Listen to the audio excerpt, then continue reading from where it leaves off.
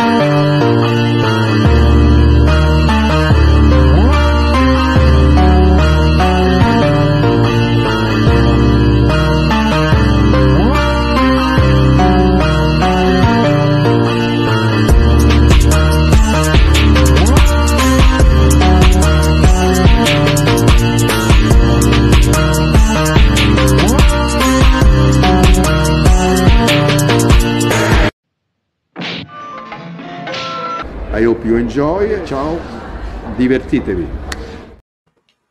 All right. Nice. We're back, man. This is another episode of An Hour to Kill. We got special guest Troy Howarth with us. Glad to have you here, man. Hello. Thank you for having me along to talk about one of my favorite Italian actors. Yeah. Today we'll be talking about Luigi Pistilli's Gialli, as y'all seen in the title, I imagine. So, yeah. So I guess we'll start with The Sweet Body of Deborah. Yeah. Well, I mean, that's Pistilli's sort of first foray into the giallo. It comes in 1968.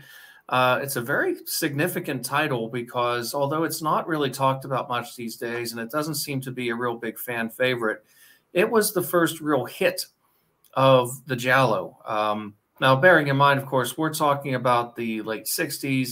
This is a run of what I tend to call sexy gialli, cosmopolitan gialli films that are very much indebted to the great Henri-Georges Clouzot film from the 50s, Diabolique, which of course was remade many years later with Sharon Stone and Isabella Gianni. Terrible, terrible remake. But there were a lot of films that were heavily influenced by Diabolique. There was a whole slew of films that Jimmy Sangster wrote at Hammer, for example, starting with Taste of Fear back in 1961 and stretching all the way into the 70s with Fear in the Night in 1972.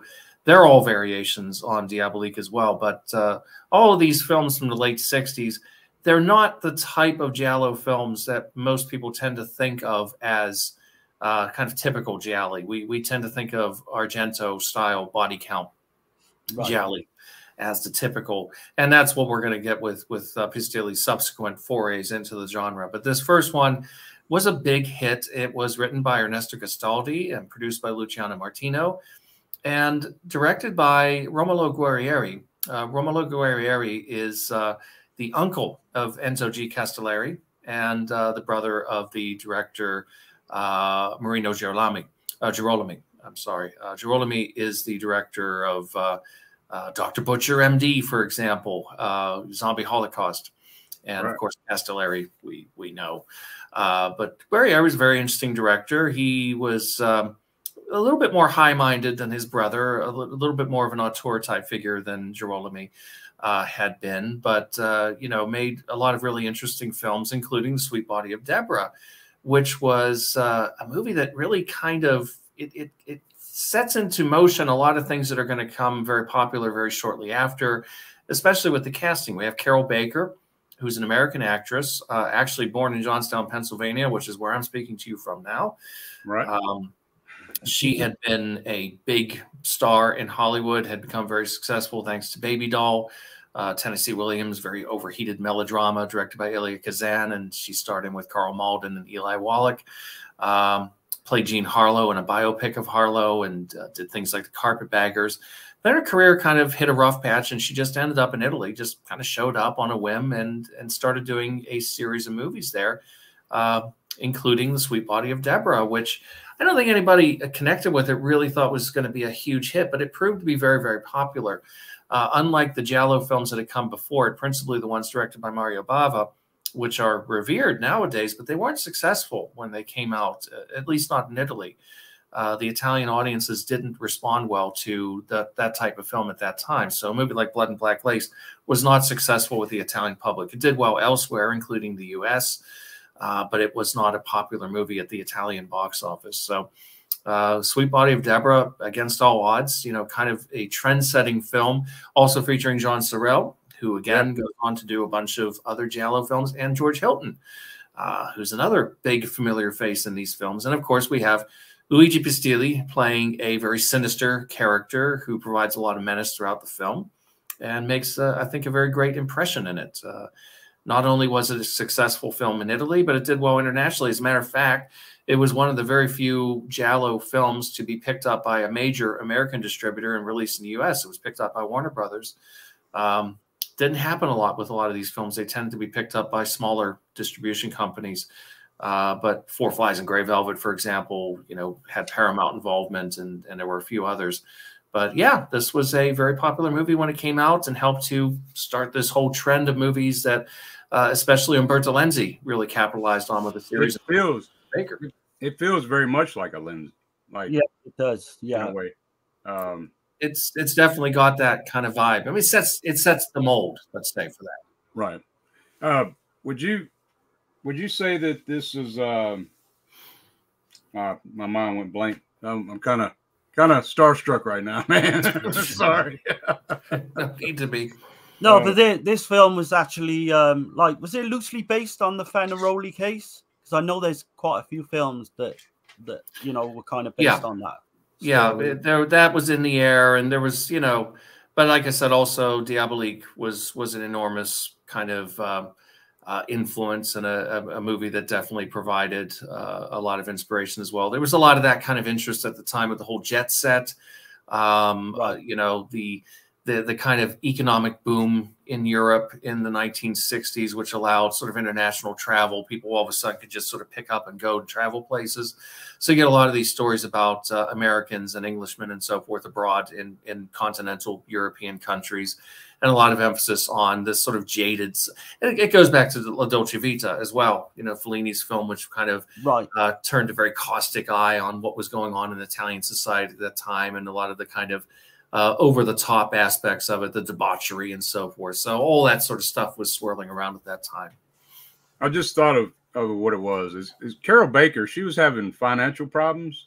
Is that true? Or she was having some issues. If I remember correctly, I'm going by memory, I believe she was married to her agent, and I think her agent, as I recall, her husband kind of controlled the purse strings, and they were having difficulties, and he was not, let's say, he was not helping her career any.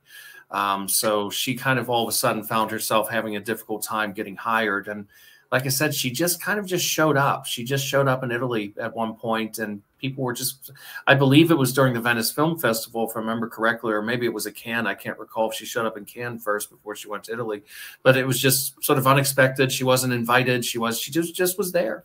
And because she had had this big success and had made some big films, and, you know, Italians, like the French, are very, very cinema savvy people. So it was a big deal that she was there and she was available and she was ready to work. So she did a whole slew of different films, some RD type films, but also a lot of exploitation films, which she went into with full gusto. Right. So, I think with this one, there's sorry, Dick. There's obviously, you know, you get early on, you get her doing like a nude scene. I read somewhere, like, you know, the Italian people flocked to the cinema, you know, because they wanted to see this big Hollywood star. Yeah. Kind of naked, you know. And it grossed, I think, 587 million, which is massive. You know, that surely must have been in one of the top films of the year, would you say? Oh yeah, it was very successful. Like I say, it was not, I don't think anybody really expect. I mean, anytime you make a film, you hope it's going to be successful. You don't make a film to lose money. But right. I think it was kind of a sleeper hit in that sense. And much the way the Bird with the Crystal Plumage was just a couple of years later, it was not something that you know, anybody necessarily expected was going to be a huge hit, but it was. And like I said, it was the success of The Sweet Body of Deborah that resulted in films like Orgasmo and Paranoia, and you know, the Forbidden Photos of A Lady Above Suspicion, and all these different types of films are all kind of in the same similar mold. Right. I do have a question, like, since we're basing this on Pistilli and everything. So I'm hearing contrasting stories on, like, you know, his suicide, like what it was behind, what it was, because I heard something about a son died, and then I also heard his wife had died. So no, his I think his last years were very unhappy. You know, it's important to note he was a very distinguished theater actor. Right. He was one of the sort of primary interpreters in Italy of the writer Bertolt Brecht. He was very well known for having done a very successful production of Three Penny Opera, for example. Right. So he's a very, very distinguished theater actor who also did a lot of film work. But unfortunately, in 1989, his son, Daniele, died at the age of 24, which obviously was a major blow to him. After that, he was involved with an actress and singer by the name of Milva, who was with him in a number of different plays, but then they got into a relationship and that fell apart. That relationship fell apart, and Pistilli ended up committing suicide on the 21st of April, 1996. He took a handful of sleeping pills and hanged himself in his apartment. And the note he left behind indicated that he was bitterly, bitterly sorry that he had said some very unkind things about Milva in an interview. It sounds like, you know, and there was another factor in this too, that he was doing a play at the time that was getting very bad notices. So all this stuff kind of just, you know, I'm sure that there was a lot of depression after the death of his son, but he kind of found a bright spot in his relationship with Milva, and then that fell apart. And that became a public spectacle. And I think he was just, you know, he was in a bad place. It's one of those tragic stories where you think, you know, maybe if he would have, you know, hung out there just a little bit longer, if he would have just, you know, had somebody he could have turned to, maybe he didn't have anybody that he could really talk to about his problems. It sounds like it was something that maybe might have passed had he not had an opportunity. But unfortunately, at the age of 66, you know, he was still really a young man at the time it happened. Right. Yeah, it's right. That's tragic, because like nowadays you've got a lot of people talk about mental health. Yeah. But I would imagine back in those days, you know, you just kept quiet. And the whole situation with his girlfriend must have just obviously been the final straw with after what happened to his son. Yeah. But what a waste, you know, 66 years of age is no age really. And like I said, I didn't find a whole lot of information on him. I mean, I love the actor. Everything I've seen him in, he nails it. Whether it's a small role and larger role, his range is huge, man. Like 53 films, I believe. I believe that's right. Yeah, he did a lot of television too, and obviously a lot of theater. So he was obviously somebody who took an interest in acting from a very young age. He was a theater student. You know, obviously had a very distinguished career. Like a lot of intellectuals in Italy at the time, very left wing. So he was very much drawn to films that kind of played into his kind of political leanings and so forth. So he tended to avoid a lot of the type of films that were very often seen as being sort of vaguely fascistic. So he doesn't do a lot of the Poliziesco films, for example. He does a few, but they tend to be slightly more high-minded type of films. Like a movie that's called a Poliziesco, it's really more of a film noir. It's Fernando de Leo's great film, Milano Caliber 9. Okay. And I think the reason that it's a great film, it's out on Blu-ray. I highly recommend it.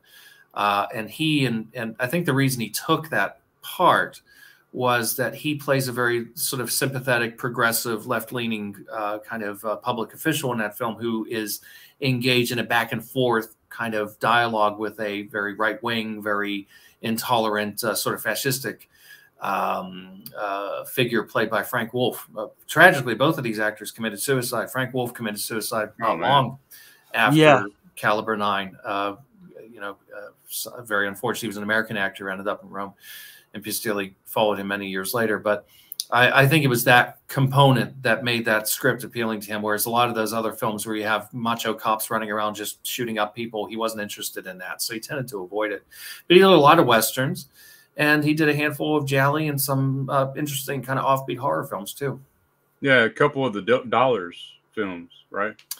He was in For a Few Dollars More. He's part of Gian Maria Volante's gang in that, along with Klaus Kinski. So great group of actors in that film. Right. And he plays Eli. Funnily enough, he plays Eli Wallach's older brother in The Good, the Bad, and the Ugly, but he was much younger. He was over 10 years younger than Eli Wallach. But he's Padre Ramirez, who Tuco goes to see. He's a priest, right? Yeah, he's out in the with the monks out in the desert. So they have their great scene where Tuco tries to impress him, and they end up, you know, having a bad time of it. So. Yeah, those were two big films that he was in. Yeah, when you said about doing this, I was really excited though, because there's virtually nothing about him on YouTube, like as far as anybody covering him, and on the internet as well. There's not a whole lot of information on him, so really excited to do this. Yeah, I think, you know, we were talking a little before, and the idea of focusing on a figure in the Giallo. You know, there's all the obvious usual suspects in terms of directors and writers and so forth, but let's give a little bit of attention to this wonderful actor who is, you know, kind of forgotten now. I mean, pop culture has a very short memory, so 1996 is like an eternity ago for a lot of people, and obviously, you know, I think he was well known in Italy, but he was never a big name, you know, obviously in the US or the UK. Right. Yeah, and he's got such an iconic look, you know, to him as well. Yeah.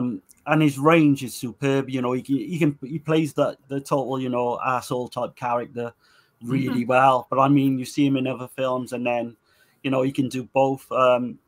Like I say, I was really excited again, like Dirk, when you said you were gonna pick Pistilli.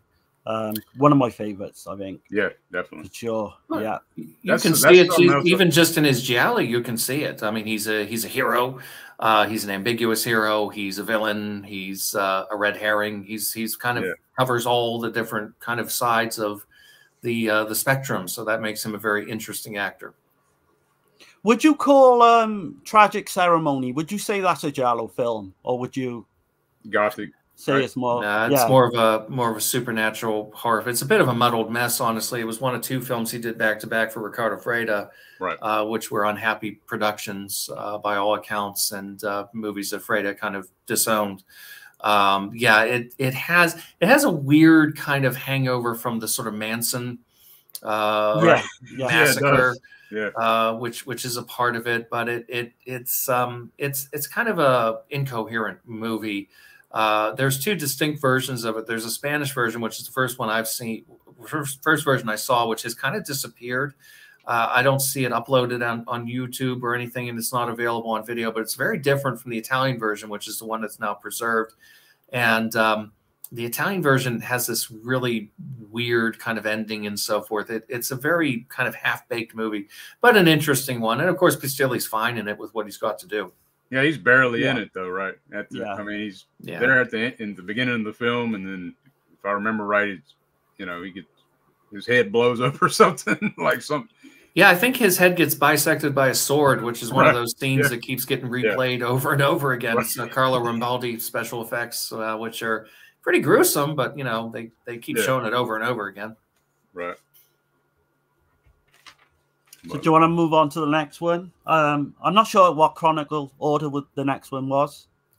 Well, I would say the next one would be Case of the Scorpion's Tail. Funnily enough, the next three that we're going to be talking about were released within weeks of each other. So Italian audiences were getting a lot of Luigi Pistilli in Giallo films in the summer of 1971. We have the Case of the Scorpion's Tail and the Iguana with the Tongue of Fire, both out in August of 71, followed by Twitch of the Death Nerve or Bay of Blood or any number of other titles in September. Ecology of a Crime, right? Ecology of a Crime, the original title, yeah. Ecology of a Crime, Carnage, Last House Part 2, you know, never mind that it came before Last House, but that's another story. Right. But yeah, Case of Scorpion's Tail. Well, here we have Pistilli in more heroic mode. He's playing a Greek police inspector in this one. And it's part of a series of very fondly remembered, very slick gialli that Sergio Martino directed in the early 1970s. You know, movies like Case of the Scorpion's Tail, obviously, All the Colors of the Dark, Strange Vice of Mrs. Ward. And this has a very good cast, but I think it gets slightly ignored compared to the others because it doesn't have Edwidge Fenech. Everybody loves Edwidge Fenech. Well, I have to admit, though, and this might be, you know, goes against the grain of most, but Anita Strindberg is my favorite of all the Gialli queens. But in my opinion, her acting ability. I like her. I like her just fine. As a matter of fact, I don't see it as a problem that Fenech is not in it. I guess if I had to pick a favorite of all of them, I'd go with Rosalba Neri. I'm a big Rosalba Neri fan. Yeah, but Neri's awesome. That's a good one as well. Yeah, that's a good one. Yeah, I'm a big committed fan. Most pick Fenech, you know. She's the big one. She's the big everybody kind of gravitates towards, and I've always thought the Case of the Scorpion's Tail was it's every bit as good as the movies that flank it, you know, The Strange Vice of Mrs. Ward and All the Colors of the Dark, but it doesn't get talked about as much, and I think it's because Fenech's not in it. But it's got a really good cast. I mean, you know, in addition to Strindberg, whom you mentioned, George Hilton is back. He plays a really interesting part in this. It's actually probably his most interesting role in a giallo up until that time. You've got Alberto de Mendoza, who was in The Strange Vice of Mrs. Ward, and of course goes on to play the insane Mad Monk on Horror Express. And Jess Franco veteran Janine Reynaud is in it as well, who had been in Succubus and Two Undercover Angels and Sadist Erotica and, you know, things like that. So a really good cast with an exotic setting. This one's actually set at least partially in Greece. And there's some location filming, you know, the usual high gloss production values that you get from the Martino productions, which were produced by his brother, Luciano Martino, who was indeed the paramour of Edwidge Fenech. So thus, this is why she was in so many of these films. But Strindberg is by no means a unsatisfying kind of replacement. It's funny because right around this time, she also does her first Italian film, I believe, is Lucio Fulci's Legend of Woman's Skin. Oh, yeah. Where she plays a major part. And I don't think she's actually billed in it, but she plays a very significant part in that. So she went up the ladder pretty quickly in terms of getting star billing and central character placement. Right. Yeah. Wow. Yeah, it doesn't get talked about, like you say, with the likes of Torso. Yeah, I got it. Your voice. But for me as well, I think I don't know what it is, but it's kind of not, it's something lacking. I never put it up with those films. I always put it down as one of his worst. But a worst like Martino film is still good, you know, in my books. But there's something don't quite work. Sorry, it's gone up quite a bit for me. Like I remember the first time it didn't really click as good. Right. Yeah. But after I've seen it, I think 4 times now, and it's pretty solid. I mean, all in all. Yeah, I think I'm a little bit, I guess if I'm going to have a hot take here, I think the one that everybody's nuts about that I'm not that crazy about is Torso. I like Torso. I think the last act of Torso is fantastic, but it's a little bit of a slog to get to it, I think. So I'm not as crazy about that one as a lot of other people are. So I actually rather like movies like Scorpion's Tail, but also the Suspicious Death of a Minor a little bit more than actually that one went up as well because Suspicious Death. I remember not liking it at all, and then I watched it not long ago, and I was like blown away by Casanelli and the way that you don't know what this character is at first. For a long time, you don't know until like I don't know, like an hour in or something. Yeah, if I remember right. It's a nice fusion of kind of comedy and Giallo and also poliziesco. So maybe it's a little too much for some people in terms of if you're expecting a pure Giallo, it's not that. But I'm very fond of it. But I think, as is very often the case in a lot of these films, I mean, there are a lot of mediocre or even poor Gialli, that I've seen, that I've suffered through. But even the weakest of them tend to have really good scores. And that's certainly the case here. We've got a great score by Bruno Nicolai, which some of the music in that film is actually recycled in Jess Franco's Eugenie de Sade. There's a piece of music that's recycled in that film. So, actually I saw Eugenie de Sade first and I thought, they took the music from Eugenie, but actually it's the other way around. I think it's a fun movie. It's nice and twisty, and it might be a little overlong. I think a lot of the Martino films are. They tend to be a little bit on the overly long side from my point of view, but it's tight. It's pretty ingeniously plotted, and I didn't see the ending coming personally. I was surprised. Yeah, for sure. Hilton, he shines in this one. I mean, he usually does, though. I mean, like, to be honest. I like Hilton. I think he's another one who tends to be undervalued a little bit. I think they tend to think he's sort of a pretty boy, but he's actually, give him a chance to play something, something like The Killer Must Kill Again by Luigi Cozzi, where he plays a really kind of nasty character. He's really good. And he's great in Lucio Fulci's Western Massacre Time, which was the movie that kind of made him into a star. I just got that. I haven't had a chance to watch it yet, but I did. Like, since I'm just going to briefly mention, I just watched Fulci's For the Apocalypse. Oh, blown away! Like 10 out of 10 for me. Yeah, but one of his best. One of his. I don't just give 10s out either. One of his top 3 or 4 films, I'd say. Right. So what would you say? Would you say Don't Torture is your favorite Fulci film? Or Yeah, I'm sure I read that as well. Same for me, I think. Like Haste by the Cemetery would be a close second. And of course, I'm a big fan of Zombie and all them. But for me, for a long time, it was Zombie 2, and then, but now it's The Beyond. It's just something about The Beyond. And I know that's probably cliche, just kind of like Argento. For a while, Tenebrae was my favorite of Argento's, and now I've went back to Suspiria, and like, I don't know. For me, it's Suspiria, but and I know that's pretty cliche as well, but it is. I mean, it's funny that I think, and it's not contrarian because it's just it's just honestly my opinion for what it's worth. But the big popular ones for all 3 of the major sort of Italian horror and suspense directors, Mario Bava, Dario Argento, Lucio Fulci. I'd say the big popular ones for those guys are Black Sunday for Bava, Suspiria for Argento, and probably at this point The Beyond for Fulci. And I like those films very much, but that wouldn't be my pick for any of those guys. So I'm a Deep Red guy, for example, when it comes to Argento, and with Fulci, definitely Don't Torture a Duckling. Then probably New York Ripper, Beatrice Cenci, and For the Apocalypse. But there's a lot of great films. I just still need to see the Beatrice Cenci. Yeah, it's a great film. Right. So I guess we'll move on to which one would it be? The iguana? Yeah, The Iguana with the Tongue of Fire, which is a Riccardo Freda film. Riccardo Freda, of course, is one of the real kind of architects of the Italian horror film, although he himself didn't particularly like horror films. But he and Mario Bava were involved in creating a film back in 1956, released in 57, called I Vampiri, yes, also known as The Devil's Commandment, or Lust for a Vamp, or Lust of the Vampire, not Lust for a Vampire. It's a different film.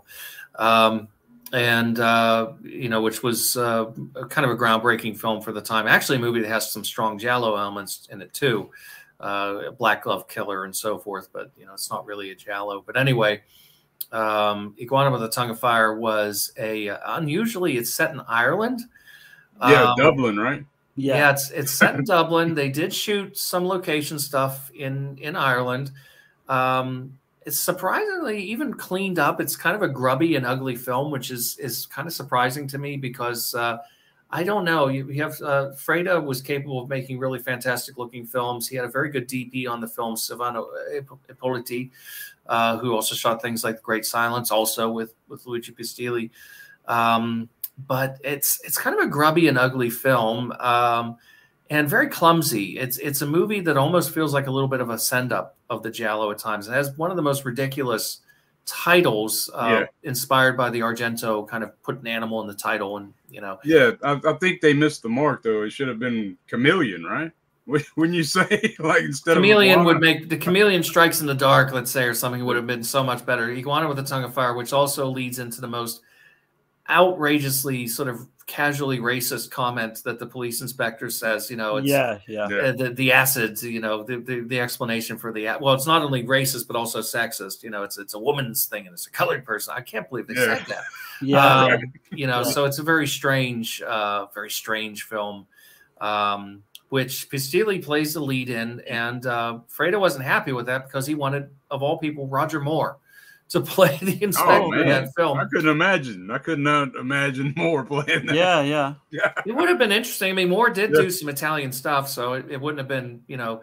But this is around the time he's gearing up to play James Bond, and he wasn't about to go do a little low budget movie for Riccardo Freda. But Freda wasn't happy with this. He wasn't happy with this one at all, right? From what I he took his name off of it.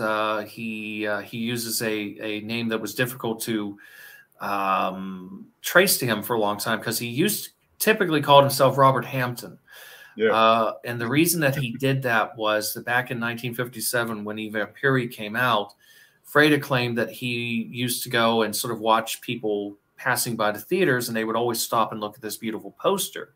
If you've ever seen the poster for I Vampiri, it is a beautiful poster, and they'd look and they'd be intrigued, and they'd look down and they see directed by Freda, and the people would laugh and walk away. And they because the idea was, well, what do Italians know about horror movies? I mean, we'll go watch a Hammer movie, but we're not going to watch a Riccardo Freda horror movie. So he decided to start using pseudonyms, and Robert Hampton's what he usually used. On this one, he uses Willie Pareto, which I believe was a reference to an Italian sort of philosophical writer.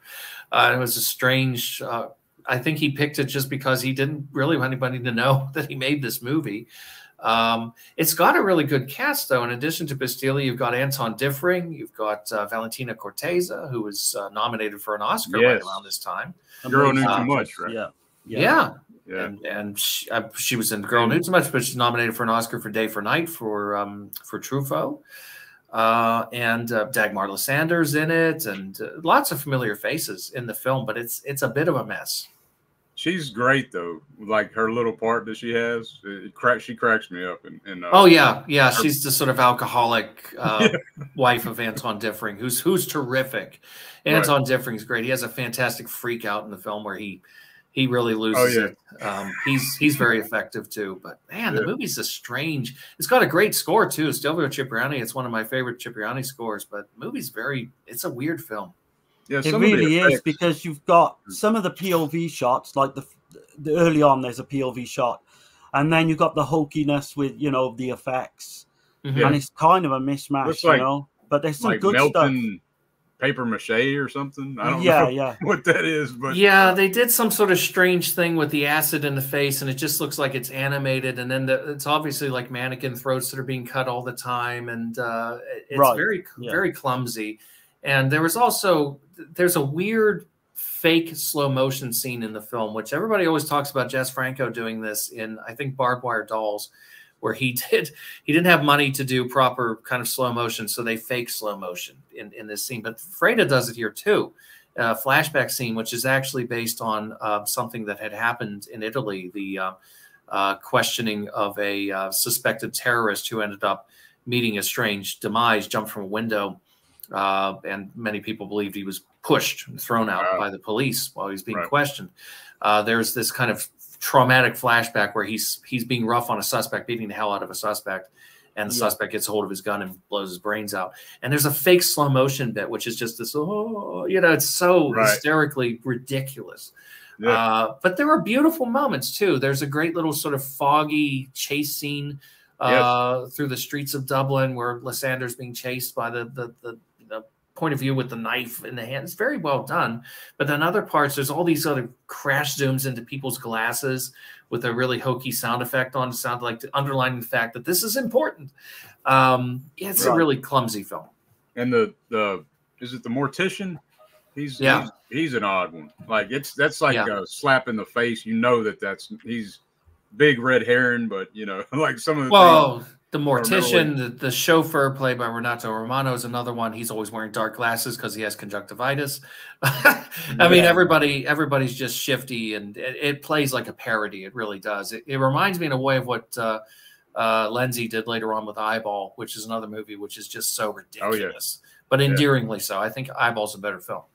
Oh yeah, I think that scene you just mentioned, though. So you've got Helen, and she's almost hit by the taxi. Yeah. You get acid thrown towards her face, and that chase, like you say, is just so superb. It stands out in the whole film for me. By far the best scene. Freda was he wanted to be kind of like a Raoul Walsh type filmmaker, and he had been very successful. He made an enormously successful movie right after the war called The Return of the Black Eagle, which was like the biggest Italian box office success of that period. Very successful, and he really liked making action movies, adventure movies. He did a lot of sort of sword and sandal type pictures and things like that. He liked doing that sort of stuff, but then doing a violent thriller like this. I mean, he'd done a previous Giallo called Double Face with Klaus Kinski, which I'm very fond of. Yes. I like that one a lot. That's also kind of a Krimi film, one of the German Edgar Wallace films. It's a much better film, but this one is just, I don't know. It's a really weird film that doesn't quite hang together, and yet it's got enough good stuff in it, and it's got a really good cast and a great score. So I revisit it every few years. And that, it's enjoyable, definitely. Like one of the closing scenes with Pistilli and his family, like that's awful. It's crazy. That's horrifically unpleasant in a way that's like you want to have a shower afterwards. His poor underage daughter, just screaming her head off, and his acid-scarred face, and her pathetic-looking sort of granny underwear, and the old lady who's like a Miss Marple type figure who gets her head bashed in. Oh my God, it's horrible. It's just horrifically mean-spirited. Yeah. The one thing for me as well, when I first saw this, that kind of took me out of it at the start was the accents. I'm from the UK, obviously. I'm from Wales, but the Irish accents are horrible in this. Irish. Everybody's Irish. It's really overdone. So really stereotypical, overdone. some of the things he says as well, to Irish people. I still think Billy kills the role, though, like what he does. Oh, God, yeah. He's by far the best thing, I'd say. He's very good in it. There are some Irish actors in it. There's an actor, I think his name's Arthur O'Sullivan, who was actually in Ryan's Daughter for David Lean, and he was a pretty distinguished actor. He's in there, but I'm pretty sure he's dubbed. Everybody's got this sort of awful fake Irish accent, which it doesn't do the movie any favors. But it is, as far as I can remember anyway, I think it is the only Irish set Giallo, so it's got that going for it. Right, yeah, it would be, but the score for me is what is, obviously Pistilli's performance is great, but I think the score for me is top notch, like for the Giallo films of the time. And I find myself just going on YouTube and I'll just play that score all the time. I love it.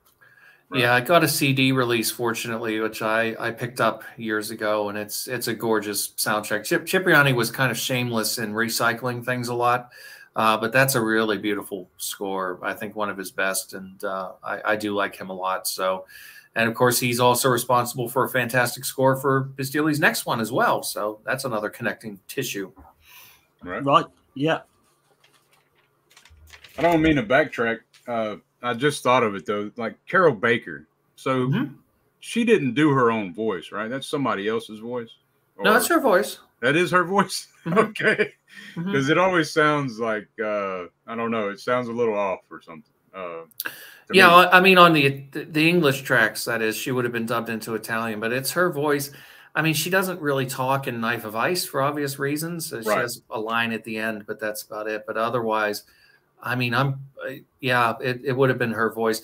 The thing with dubbing in these instances, very often it depended if the actor was available and if they kind of had it in their contract and so forth. So sometimes you had actors like Christopher Lee who would do Italian films, but it wasn't in their contract for a while until he put it in. Then he started doing his own voice. But you know, if you see him in like the 2 Mario Bava films he did, he's dubbed, which is very distracting. If you're familiar with him, it's weird to have a different voice coming out of that like mouth. A British. Kind of a faux British dubbing that they did on him, and it didn't sound quite right. But you know, in the case of Carol Baker, I mean, she, as far as I can remember, she did her own English dubbing for all the Italian films she did. Okay, I just it's strange because like you mentioned Knife of Ice. I don't want to go on a tangent on that, but I think that's my favorite of hers, or her performances, playing the mute, like she's physically acting. Just I don't know, but yeah, I don't want to go on a whole tangent on Carol Baker though. But yeah. So we getting into your Vice? Or no, Bay of Blood. Bay of Blood, yeah. Yeah, Bay of Blood would be the next one. Right. Which, of course, I mean, I like the title "Twitch of the Death Nerve." That's the one I always use. I've never seen a print with that title on it. But I don't understand. It seems like it would sell way better. Like no, it's usually the title card I've almost always seen is a Bay of Blood, which is a fine title too. But Twitch of the Death Nerve is just so wonderful. I love to say it, so I always call it that. Right. It's one of my favorite Mario Bava films. It's a great kind of black comedy about awful people doing awful things to one another. It's basically what it is. And Pistilli plays one of the relatively few people in the film that is at all remotely sympathetic, at least up to a point. He does change by the end, but it's almost like a kind of a Macbeth and Lady Macbeth thing going on with him and his wife. Yeah, played by Claudine Auger. Yeah, she's the one. Like that's the ice bitch, you know what I mean? Like she was in Black Belly of the Tarantula as well, wasn't she? I think. Yeah, she was Domino in Thunderball. She was she was in one of the Jeremy Brett Sherlock Holmes later films as well. One of the last ones, one of the worst ones actually. But she's quite a striking presence, a striking actress, and she plays the ultimate kind of wife from hell who just henpecks him the whole way through, and pushes him into committing a horrific murder, which actually reminds me a lot too of Macbeth in the sense that his hands literally become stained with blood. And it reminds me a lot of Roman Polanski's movie of Macbeth, which came out the same year, 1971. Very bloody year for movies. I mean, Straw Dogs, Clockwork Orange, Dirty Harry. What a year to be a cinephile, 1971. I wish I'd been there. Yeah, man. So I know that Bay of Twitch of the Death Nerve, Bay of Blood, whatever you want to call it. I know everybody always talks about the references to Friday the 13th. But something this time that I noticed, and I didn't know if you've ever noticed this, but so I'm watching, and at the very end, Simon, the character Simon, he's wearing a sweater, almost like Mrs. Voorhees. Yeah, right. And he's got the whole mommy issue going on. It's almost like that was taken as well, because I always hear about the murders. Yeah, well, Jason. Exactly. It does kind of make it impossible to believe that somebody somewhere didn't see it, but it's a complicated story. We could talk a little bit about that, I guess. But you know, the actor who plays Simon is actually he's billed as Claudio Camasso, as he usually was, but it's Claudio Volante, who's the younger brother of Gian Maria Volante, who was famous for playing the villain in Fistful of Dollars and For a Few Dollars More and various other great Italian. Investigation of a Citizen Above Suspicion, one of the great Italian actors. Yeah. And he too came to an unfortunate end. He was accused of committing murder. He got into a violent altercation with somebody who died, and while he was in prison, he also committed suicide. So, two tragic people in this film. Yeah, Bay of Blood, the influence on Friday the 13th, and I'd say even more so Friday the 13th Part 2, because Friday the 13th Part 2 is the one that has the skewing of the lovers in bed. I'm not sure. It's hard to say because I think the most obvious fact is that in the U.S. it was picked up by a company called Hallmark, which is also the company that put out Last House on the Left, and ultimately they also retitled it as Last House 2. So Sean Cunningham. Yeah, he must have seen it. But on the other hand, it was written by a guy. The Friday the 13th was written by a guy, Victor Miller, who does not like horror films. He's made it very clear he doesn't like horror movies. So I don't know that he ever saw this movie or not. It's hard to say, but I do suspect that Sean Cunningham did get a look at it. I believe that Steve Miner, who directed Part 2, certainly saw it, and I think they might have taken some things.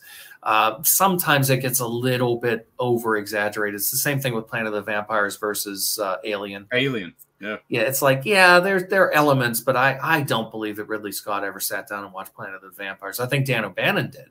I think Dan O'Bannon, who wrote the original script, saw it and took from it. But, I mean, that's the nature of the business. I mean, imitation is the sincerest form of flattery. Yep, you're exactly right. Twitch of the Death Nerve, though. I don't know how far you want to go into it. Like the wooded setting, would you? I mean, because a lot of people consider this the first ever slasher, but you know, now I know that it's probably not. You know, but I don't know. It depends how you define slasher. I mean, you can go back to Psycho. You can go back to Peeping Tom. Both of them came out in 1960. You've got Herschel Gordon Lewis with like Blood Feast. That's a proto slasher in a big way. Other examples during this time, Torso, which we mentioned, is a big influence. I'm sure Black Christmas is a big influence. So you know, one I recently seen, Darren had told me about was the what is it? The Spiral Staircase? Yeah. Oh yeah. Love that film. So, yeah. The Spiral Staircase is a big influence on Dario Argento and Umberto Lenzi. Both of them referenced it. Knife of Ice, you mentioned, is a big reference to Spiral Staircase. You know, the whole idea of the imperfection aspect that causes the killer to do what it does. And images in that film, the close-ups of the eyes and so forth, that was a big influence. So that's one of those. You know, Spiral Staircase, which is a 1946 film directed by Robert Siodmak. Robert Siodmak, yes. I was drawing a blank for a moment, so thank you. Robert Siodmak, who was one of the big directors in the film noir. So it's a horror film, but it's also film noir. And so this sort of chain from classical kind of murder mysteries through film noir into the German krimis, the Italian Gialli, the slasher films, etc. It all just kind of connects. Right. Yeah, there's a shot in that film with the eyeball through. Yeah, I'm thinking straight away Black Christmas. Must have, you know, Bob Clark must have seen it.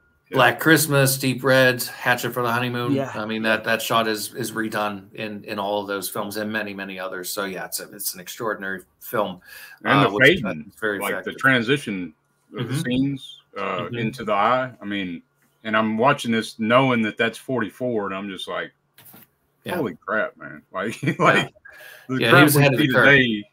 You know, there's not as, I don't know, a lot of new films I'm not big on compared to the old. I don't know. So, Troy, how high would you rate Bay of Blood in Mario Bava's films? You know, would it make your top 5? Would it make your top 3? Top 5 or 6, probably. Okay. Yeah, if I had to guess, I know my top ones are Lisa and the Devil, The Whip in the Body, Blood and Black Lace, Kill Baby Kill, and Rabid Dog. So probably maybe number 6, if I had to guess. Definitely, Right. it's a great film. I mean, it's a dark comedy, 100%. The ending, I think, is both shocking and hysterically funny. And you know, it's a movie that just keeps surprising you, because you start with the murder of the old lady in the wheelchair, get the killer with the black gloves, pans up, and we see his face. Oh my goodness! Then he gets killed, and every time you think you figure out who the killer is, it turns out to be somebody else, and everybody ends up killing each other off. Everybody's killed off. Right. And a great cast too. I mean, wonderful actors in it, like Leopoldo Trieste, who plays the entomologist.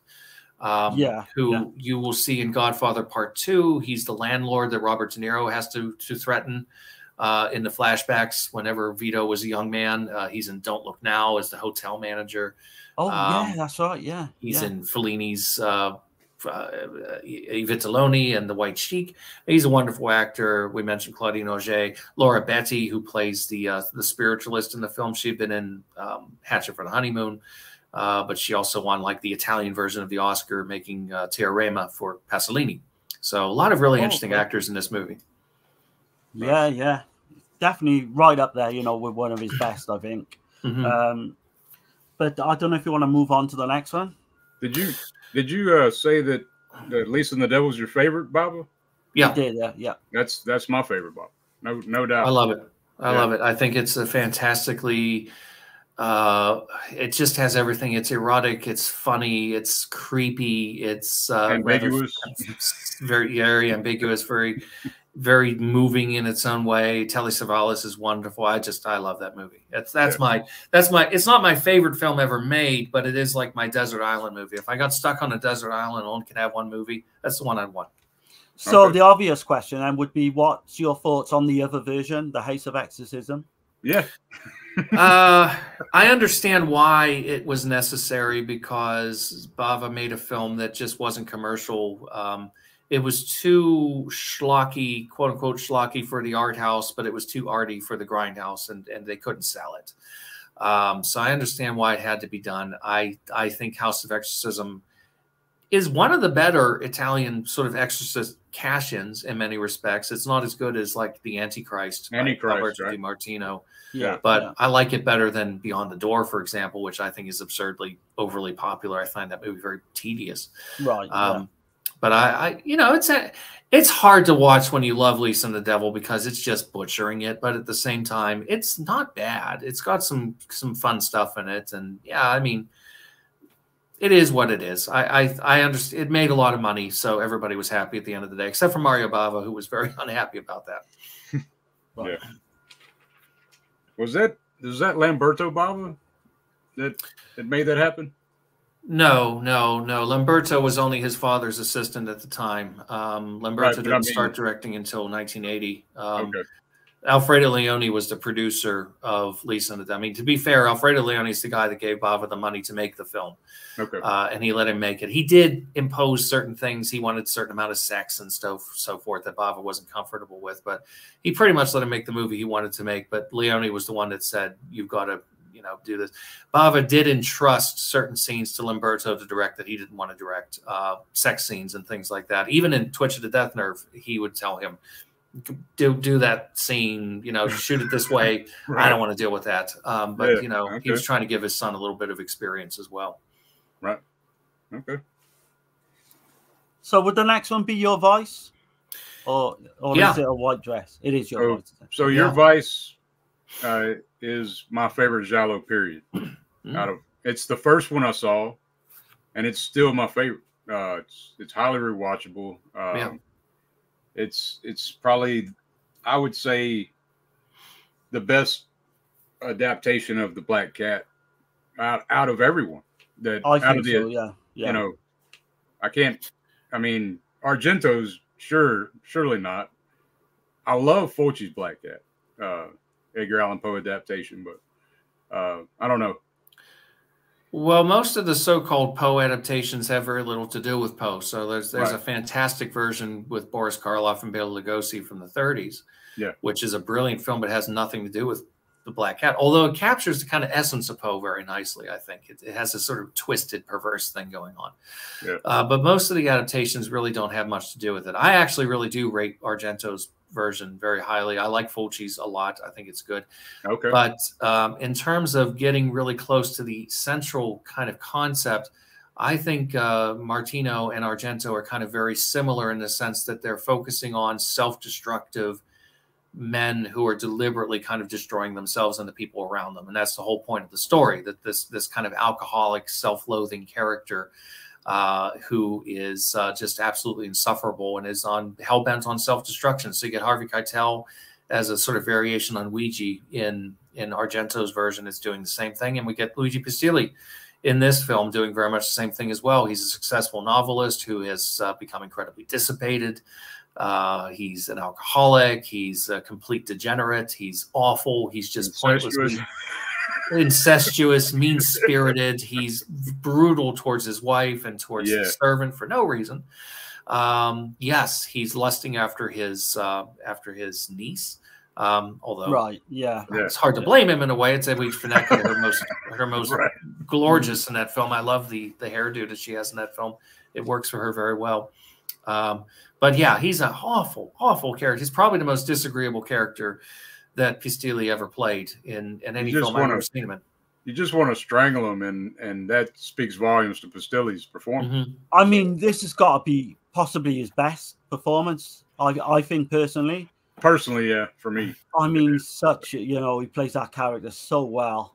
But I did want to say something about the whole, there's a scene with the typewriter. Yeah. And I'm thinking, did Kubrick Shining. do this? Yeah, that's the first thing. I don't know. I don't know. You know, these films had very sort of patchy distribution, and I don't know that this movie made much of a dent in the American marketplace. As a matter of fact, I don't think it ever got any kind of distribution in the U.S. until it came out on DVD in the early 2000s through the old, I think, No Shame label. They tried to release it. They retitled it as Excite Me. What a title. Excite Me. What's the other one? Something Gently. Gently Before She Dies. Yeah. And I don't think it ever played anywhere. I don't think that Kubrick had an opportunity. It's a similar thing. There's a Swedish film from the late 50s that has a lot of elements in common with Blood and Black Lace. And a lot of people said, oh, my God. But I don't think that Mario Bava could have seen it. First of all, he wasn't a big cinephile. Second of all, it didn't play in Italy. So how would he have seen this obscure Swedish movie? I mean, I don't think it's very likely. Right. You know, I think sometimes it's just coincidences happen. So there is a typewriter scene. Yes, you can look at that and say, oh, my God. But I find it hard to believe. I mean, I'm sure if Kubrick really wanted to see any film, he probably could have arranged somehow to see it. But I don't know. I don't suspect that this was kind of his go-to type of entertainment. So I don't think he probably did see it. But it does kind of set the stage for what happens later in The Shining, yes. Yeah, for sure. Yeah, so this is top tier for me. This is one of the best. It's not my favorite Gialli, but it's got to be like non-Argento. It's right up there, you know? Yeah, it's definitely mine. Which performances, like you say, you've got Edwige, like she plays that. It's probably one of her best performances as well, because I think she plays that character really, But yeah, like I can only say positive things about this one. I like her. I like her in it. I think Strindberg is terrific in it. Pistilli is fantastic in it. It's very, very strongly acted across the board, and it's not my favorite of the Martino. I have always liked the Strange Vice of Mrs. Ward the best. It's a great one. I do like this one a lot, and I think sometimes it tends to get a little bit overlooked because most people are really nuts about All the Colors of the Dark and Torso, and I like All the Colors of the Dark, and Torso's okay, but I think this is a much stronger film. Right. Yeah. Absolutely. Yeah. Let's see. And I should mention too, I mean, talking about soundtracks, another great Bruno Nicolai score. I mean, it almost goes without saying these movies, there's not a bad score in the bunch. I mean, they all have terrific soundtracks. If you're attentive to the music in these films, they're a gift in and of themselves. Oh yeah, they're to me they're 50% of the whole thing, the way it all comes together. Yeah, that's something I was going to ask you about your Vice. do you consider it any part of it like supernatural? With the cat, you know, it's ambiguous. It kind of it's left open to interpretation. So I think it is possible for a giallo to have supernatural elements in the sense of, you know, I think of a film like well, Hatchet for the Honeymoon is a weird example because it's not really a whodunit. We know who did it, but we want to know why he done it. So it's kind of a little bit different. But that plays it kind of close to the chest the whole way through until the end when it's clear. It's like, well, it has to be supernatural. There's no other explanation. But there's also a movie that I'm very fond of from around this time called The Killer Reserved 9 Seats, which is another movie. Yeah, I love that film as well. Supernatural. But it's giallo too. So, and then you get into like the paranormal aspects of things like Argento's Phenomena or Deep Red, for example. And that's not quite supernatural depending on what your beliefs are. But I think there's a little touch of the supernatural. At the very least, they're kind of leaving the possibility, kind of teasing it along. Right. And I guess that'd be because of Poe, right? In a way. Yeah, although Poe is more psychological than supernatural. I mean, when we think of like supernatural horror, cosmic horror, you think of like Lovecraft. Poe is really more about just how awful people can be. So yeah, I mean, a lot of the film adaptations of Poe, like thinking about, well, the Roger Corman adaptations, for example, he did a take on the Black Cat in Tales of Terror with Vincent Price and Peter Lorre. It's kind of a mashup of Black Cat and Cask of Amontillado. And those films don't really always have a lot to do with Poe either, because let's be honest, sometimes, you know, the idea of let's make a movie of the Raven. How? It's a poem, you know, it's ridiculous. The Pendulum is just a guy strapped down to a table and there's the thing is coming towards him. But you know, it's how you make that work and how you find a way to adapt that. Like, I think the best of the Corman Poe movies was Mask of the Red Death, where they take Red Death and bring in Hop Toad, or is it Hop Frog? I can't remember. Hop Toad, I think. And you know, they create this fantastic kind of allegory, and it's a really beautiful film. But a lot of Poe films have very, very little to do with Poe. Right. Yeah, Mask of the Red Death is awesome. Amazing. Yeah, I love it. So this, you know, if everyone's kind of had their thoughts on that film, this is one of my absolute favorites. And this took me by complete surprise, A White Dress for Marielle. Oh, yeah. Because I'd seen it on a really bad bootleg a few years back, and I really enjoyed it, you know. And then with the release coming out now, Forgotten Gialli, not too long ago, I mean, this film has gone way up in my estimation. And I think Dirk was a bit lukewarm when he first seen it, but it's funny about these films because, like, I can watch one, and early on, going into the Gialli, like some of them just didn't click, and then it takes multiple viewings. But I always try to at least watch something twice, or like Stendhal syndrome. You know, it took me 3 times before I fell in love with it. So, I basically kept on to Dirk to keep watching it. Right? Yeah, he kept telling me, watch it again. I mean, check it out again. I think that was his last great film. Although I like a lot of the stuff that came after, but I love the Stendhal syndrome. I think that's great. Actually, White Dress for Marielle, or Spirits of Death, whatever you prefer to call it, White Veil for Marielle, I'm sorry, has a bit in common with Your Vice, because they're both kind of chamber pieces and both, you know, kind of similar settings and chamber play, right? They call it chamber piece, chamber play, and very much again dealing with very unappetizing characters who are brought together in trying circumstances, and then things go from bad to worse. Confined spaces, very confined, claustrophobic, sort of psychological, and at times borderline surreal too. Right, because you it's like Luigi Pistilli. So he starts with his character, and he's like, I mean, he's just like looking like this bastard of a guy, you know.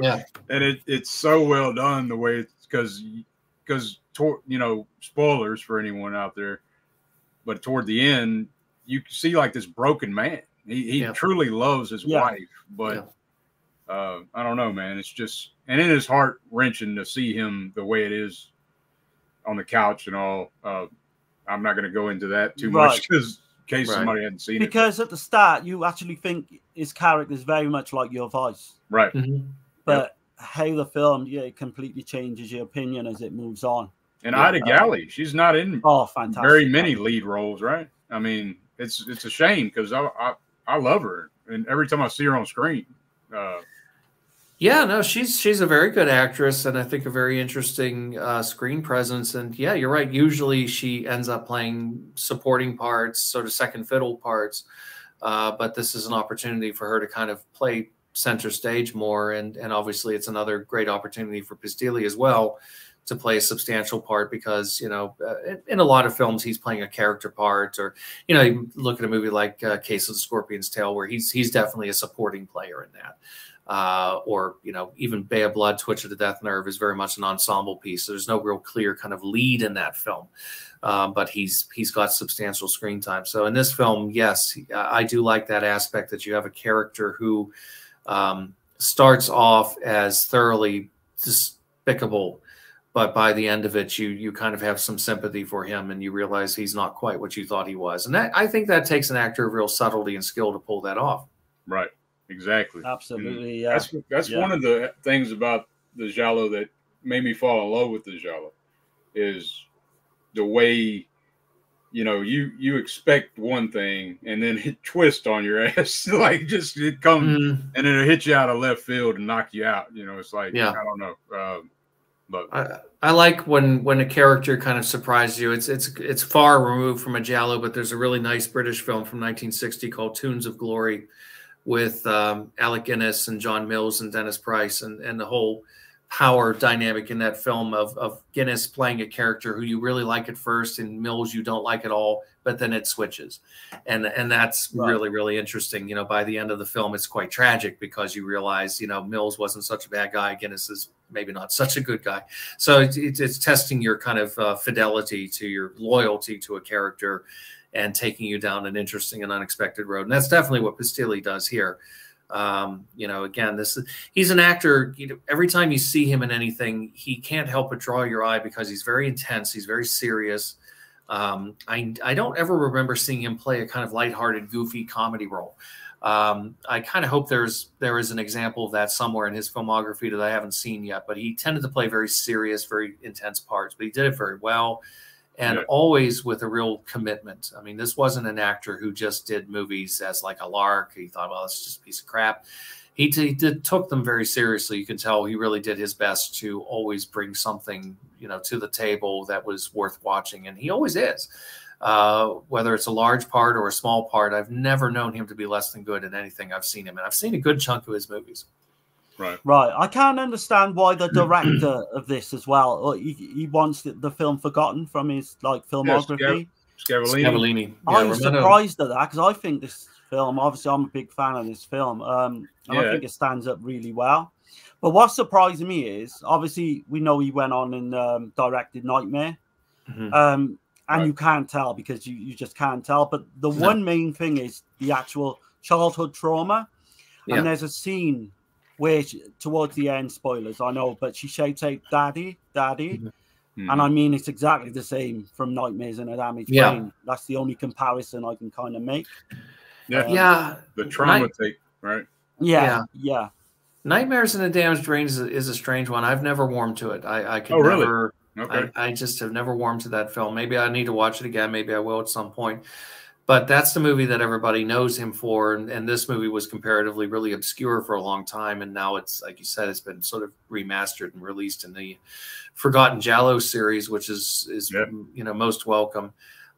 He was unhappy with it. It didn't turn out the way he wanted. I believe there was some post-production interference and so forth. So he's just not happy with it. But this is, again, a good example of why it's not always necessary to side with the director.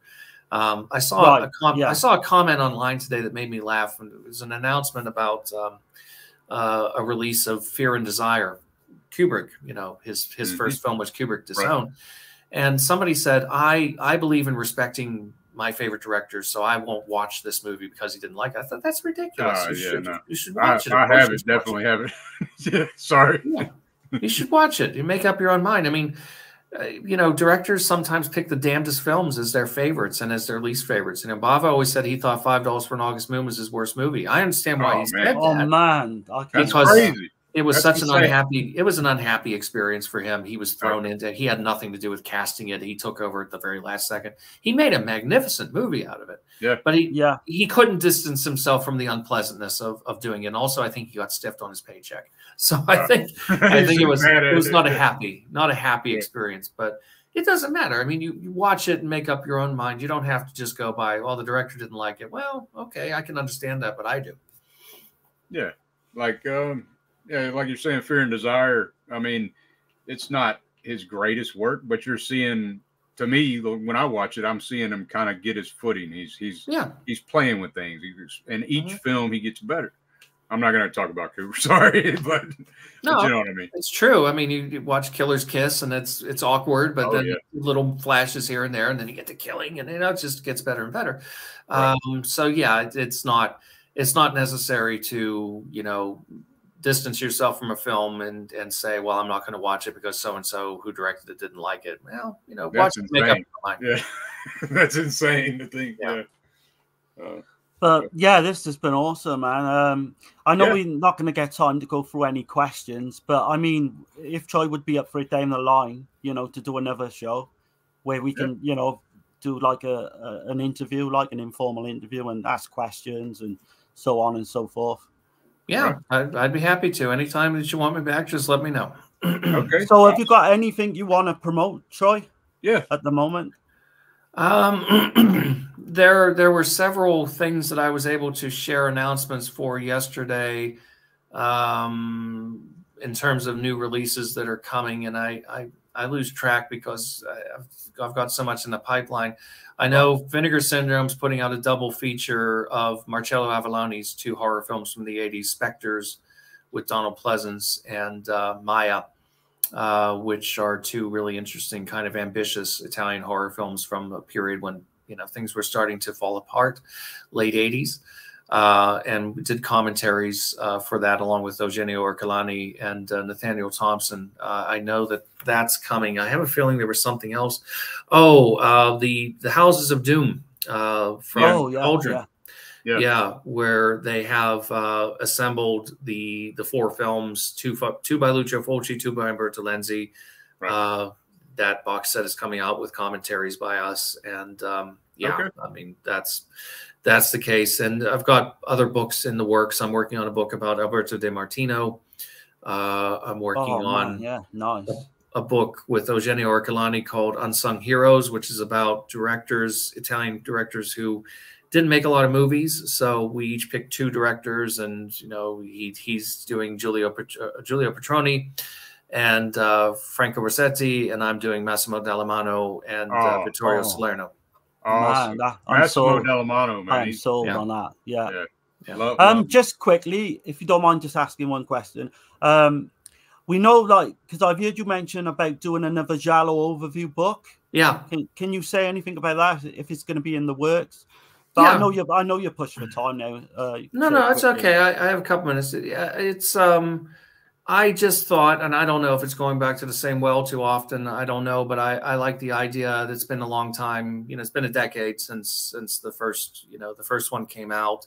Yeah. And I like the idea of kind of, instead of doing this encyclopedia approach of going year by year, just kind of breaking it down into certain trends and giving overviews, and not looking to make it definitive and have every single film, but just kind of, talk about different trends, different styles, different sort of subgenres within the genre, and different periods, and kind of examine movies that fit into each kind of different kind of theme, and do it that way. And I think it's an idea that I like the idea of doing, and I'm planning to do it sometime, maybe this year or next year.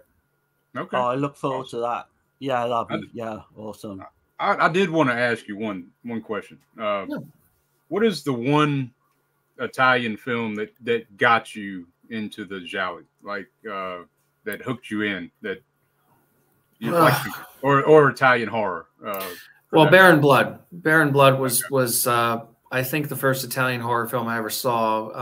I was very young. I was absurdly young, and I had no idea who Mario Bava was, or what Italy was. If it came to that, I was just a little kid.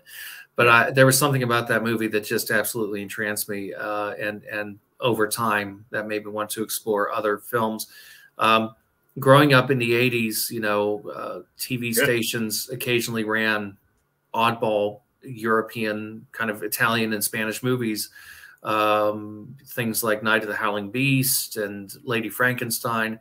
I think the very first Giallo I ever saw was The Night Evelyn Came Out of the Grave, which used to show up on Channel 9.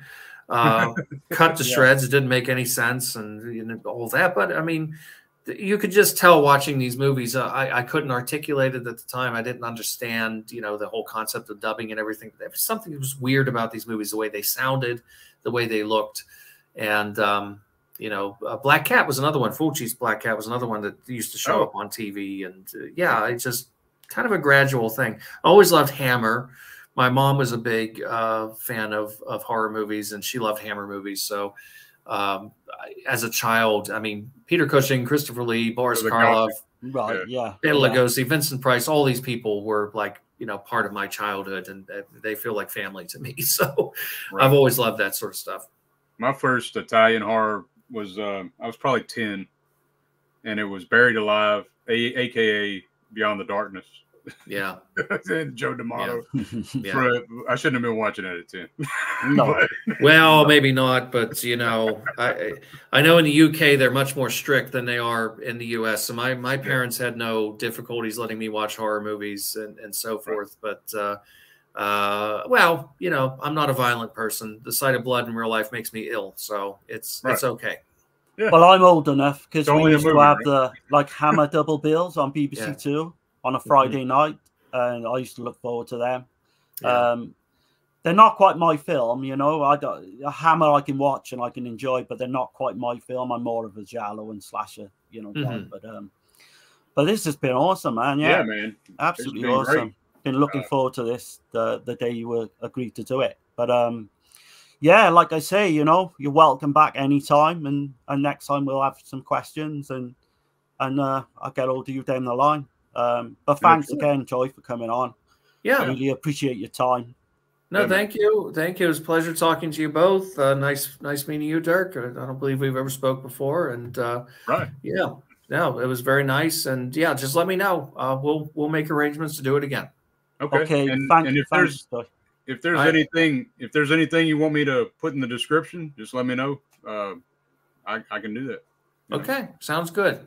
All right, appreciate you. All right. Okay, thank you. Thanks. Bye-bye. Thanks, Joy. Bye. All right, that was awesome, man. I mean, that's surreal to interview someone or to talk to someone like you know. It's kind of an idol for us, really. Yeah, it's like you could probably tell. I was like you, I was a bit starstruck, if I'm honest. Yeah, but I got a consummate professional mind. The way he's like, he knows a lot, a hell of a lot. Yeah. I got to take a break, man. Do you need to take a break or anything? Yeah, I could take a toilet break and then we'll come back. Obviously we'll talk to the chat. I got plenty of messages to go through. I'm sorry, y'all. Yeah, sorry guys, but we had to try and make the most out of the time. Right. With Troy. But you know, we'll get back to them now. But I'm gonna put an intro on until we get back. Okay, no worries.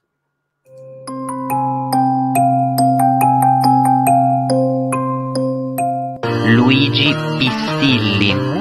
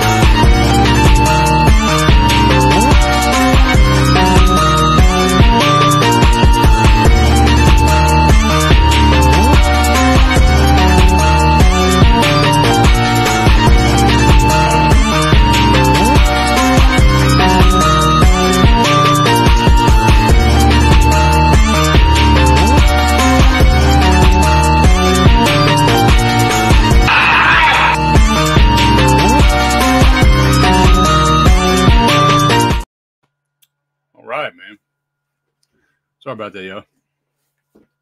Man, that was awesome. Just gonna go through the chat a little bit, man. Sorry, but we're kind of limited on time, so let's see. My beautiful wife, sign and stream, yeah, very much so. Texas, once again, congrats on the panel of pain. Yeah, man, appreciate it. Tex. And I'm sorry, man, leaving the chat out. Just like because we basically had just over an hour, right? But any questions and that, I'm sure, like you say, he's going to come on again. Right. Yeah, that was just awesome, man. Yeah, man. Yeah, that's something I'll go back and replay. You know, I don't like watching myself on stream or anything, but in terms of the guest and that is just surreal. Yeah, man. It's like overwhelmingly like, you know, all the damn information overload. Like, holy shit, you know. Well, I mean, it's there in his head as well. He's not reading. Yeah, he's not looking at notes. It's just amazing. There. Like, holy shit. So yeah, guys, let us know if you like that. You know, I was trying to keep like talking down to a minimum because I wanted to try and get as much out of Troy as we could. Yeah. But yeah, that's awesome. So everybody's saying, hey, got James Van Dusen. Yeah, man. Hey, man. What's going on? Glad you're here. You got Holland in here. Hey, Holland. What's going on, Holland? Let's see. Wild Wrangler. What's happening, man? Hey, Wild Wrangler. Horror of the month, yeah, man. It's humbling, really, man. It's pretty awesome. I mean, I had a lack of sleep last night because I was up till like 8 o'clock. We was doing a stream and that. But yeah, it's fantastic. I'm really pleased with winning it, you know. Right. But go and do your votes if you haven't. You know, these 4 coming up are great as well. They've all got their own different, you know, little ways and different videos and that. So you got the mayor in here. What's going on, man? You got Reed in here. Hey, I know this is way behind. We're like an hour something behind on the chat, but I'm trying to make sure I catch everybody, man. I didn't even get to I showed him, talked to him briefly before the stream, but I was going to show him, you know, all the books and everything. But yeah, next time we can just basically do like just questions because I'm sure we've got loads. Well, I know we got loads as well. But yeah, my wife's saying glad y'all all here. Yeah, definitely. Yeah, man. Yep. Cheers, Tom. 71. Hey, now. Let's see. Pugwall 316. It's really cool. You are covering so much Giallo. I'm always growing my collection and going down rabbit holes for directors and actors. Thanks, guys. Yeah, man.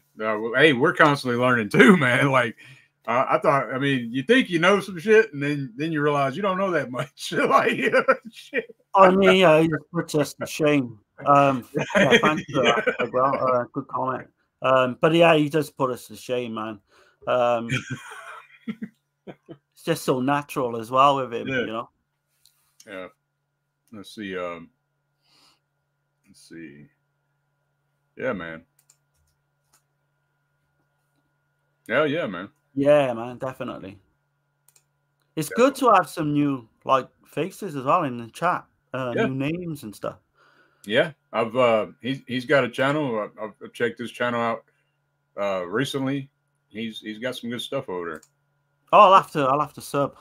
Yeah, we got y'all sub up to Pugwall 316, man.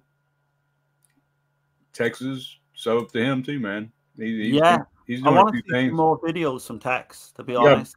We got Brian Goes Blue in here as well. Hey, Brian. What's going on, Brian, man?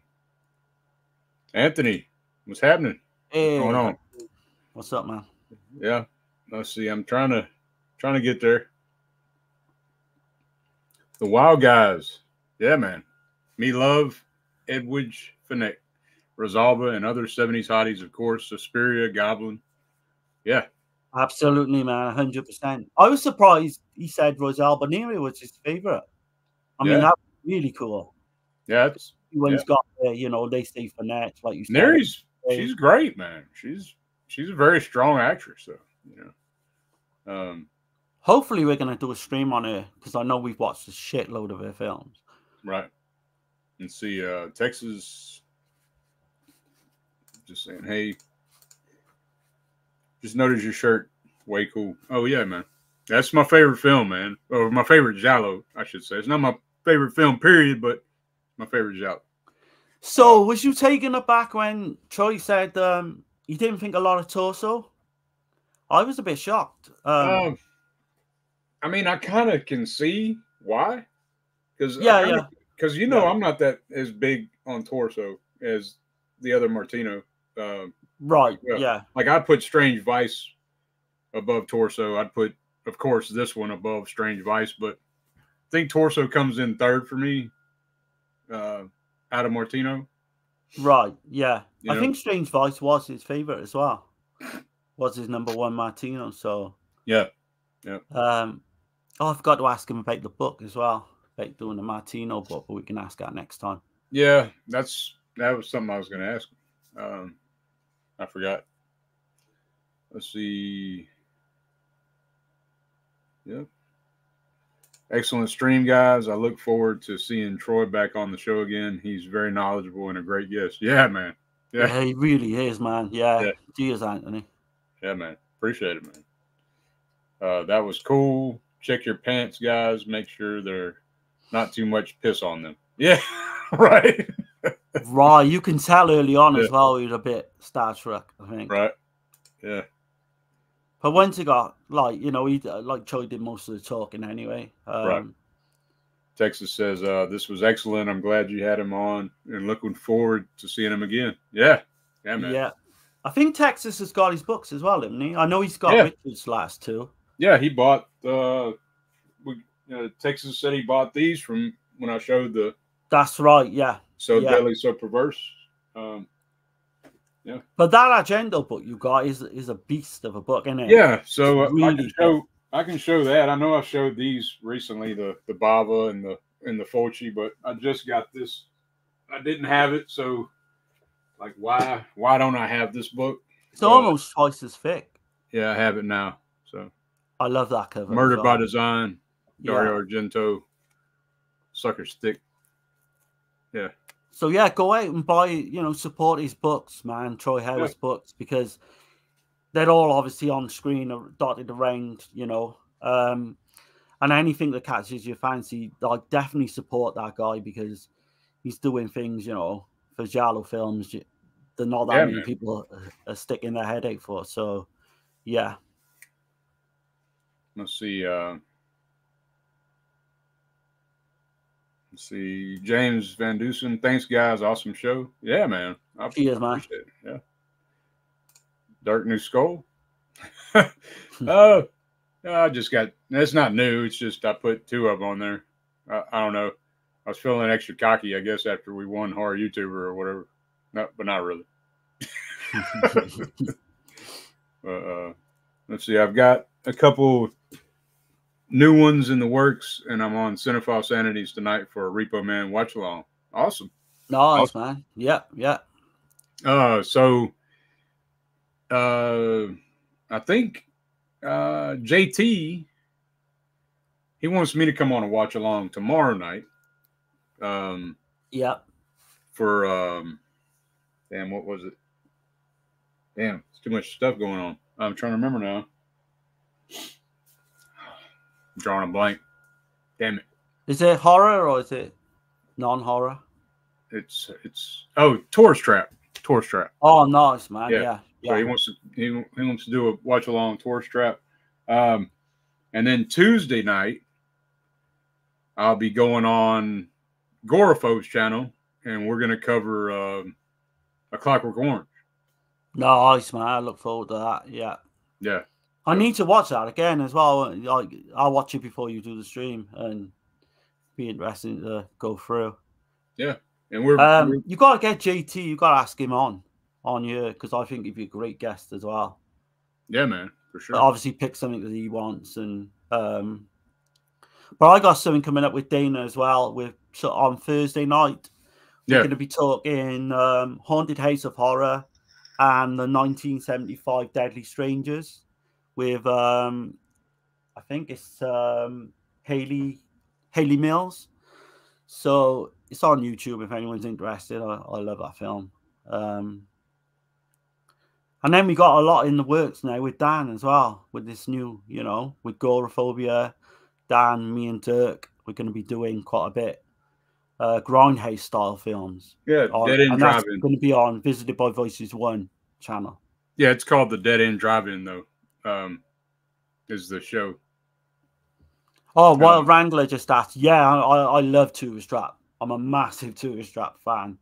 I think that's severely underrated. Very weird film. Probably Full Moon's best film. Oh, by a mile. And for a PG, that was a PG film. It is very dark. Yeah. Well, it's hard to believe that was PG. PG was different back then. Right. Yeah. I can imagine. But that's honestly, I think Tourist Trap is one of the forgotten kind of slasher films. Yeah. Love that film. Yeah, Texas says faux Tourist Trap. I'll be on there as well. Okay. Yeah. Awesome, man. Awesome. I'll be glad to join y'all, man. That's gonna be fun. Been a while since I've seen Tourist Trap. Been actually probably two or 3 years since I've seen it. About the same. Yeah. Love Tourist Trap. Yeah. Yeah. Man. Yeah. Taking it back, man, a little bit. That was an awesome show. Really. Yeah, I'm definitely going to be going back and listening again. Because he did mention a film, I can't remember the title now, of like an old British film that sounded really right up my alley. He said it's not a giallo, but it's kind of got, so I go back, write that down. What is that, Fulci, the Beatrice Cenci? Cenci, yeah. Have you seen that one? I've not seen it. It's okay. I think it's kind of got horror elements. It's not a horror film. But I know he's massive on that. Troy loves that film. Absolutely, yeah. Okay.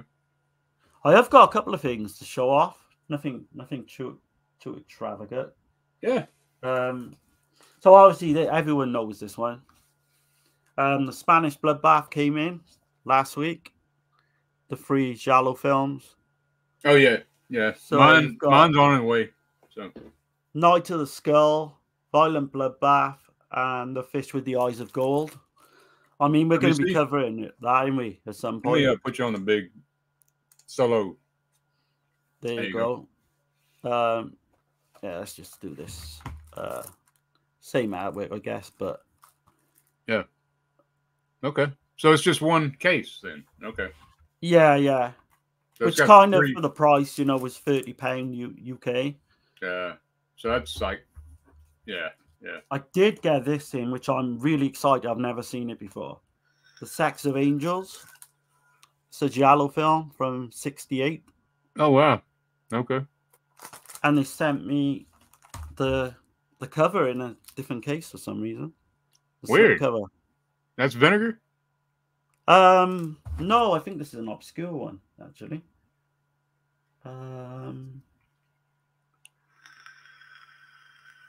My eyes are terrible at the moment. But yeah, just do a Google search. The Sex of Angels is pretty much available. Okay. I got it on Strange Vice is the website. It's a UK website. Yeah. But yeah, another one for the Giallo collection. So happy to get that. Okay. But I'm still buzzing, man, after last night and today.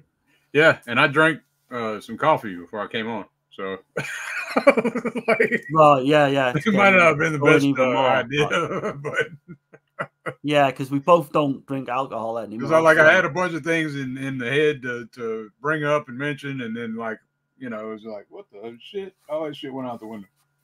But yeah, it kind of shows you how hard it is. Like Dead Pit do it so well. when they get guests on, and right, it is kind of hard to do because you don't want to talk over them. You want to give them, but then again, you don't want to like kind of be silent. And it's like that fine line, which will ensure I'm hoping we'll master at some point. But yes, dope, man. Still buzzing, like I say, still buzzing. Yeah, tourist trap. Notice any Gialli in it? I guess you could say, kind of elements. There's with some the dolls, elements. certainly with dolls. Dolls is a big thing in Giallo film. Yeah, with the mannequins and shit. Yeah. But it's definitely a supernatural horror, I would say. Yeah, and I tell you, talking supernatural slasher, right? So. That scene, that opening scene when he's in the gas station, and you got the fucking like poltergeist activity or whatever, and you got things flying at him. That genuinely shits me up. Even watching that today would shit me up. There's you some can't say that about many films, really, can you? Like, very disturbing moments in that. Yeah. The damn that shit with the fucking like, holy shit, man! Like, man, it's so. And then Chuck Connor just like the way he's looking around and shit and moving shit, like with his mind, it's fucking insane. Isn't his performance is fucking insane as well? I mean, and there's Texas Chains, like the look of him as well, kind of reminds me a little bit of Leatherface. There's loads to love in that film. With a weird voice he's using. I see Anthony says Tourist Trap is awesome. I also love Puppet Master 1 through 3 and Demonic Toys from Full Moon. Yeah. I've seen Puppet Master 1. I wasn't a big fan. Yeah. I think 2 and 3 are stronger. Like I'm not real big on, I mean, when I was a kid I loved all that shit. I still would watch Puppet Master though today. I know I've seen Demonic Toys, but it was never real big for me. But yeah, those are kind of fun, I'm not massive on the killer doll thing though. Yeah. Really. I don't know. I guess when I was a kid. I mean, Child's Play, I'm not I like it for what it is, the first one, but I'm not massive on it. But I prefer the original, the part 2 to the original. But right. I've never been. There's another one called Dolls as well, isn't there? Yeah. I think I've got a blue I've never seen. But they kind of always, every time I see one of them, I kind of get disappointed, so I don't really bother. I don't seek them out as much as I used to. What about Trilogy of Terror, though? You ever saw that? Yeah. I like the Zunani doll. Yeah. The one. I mean, that's killer. Karen Black, Yeah. The other 2 stories, not so much, I find. But it's worth it just for that one segment, yeah. I love Karen Black, though. Oh, God, yeah. I do. Let's see. Wild Wrangler says Anthony bought Puppet Master 1 through 3 for $20.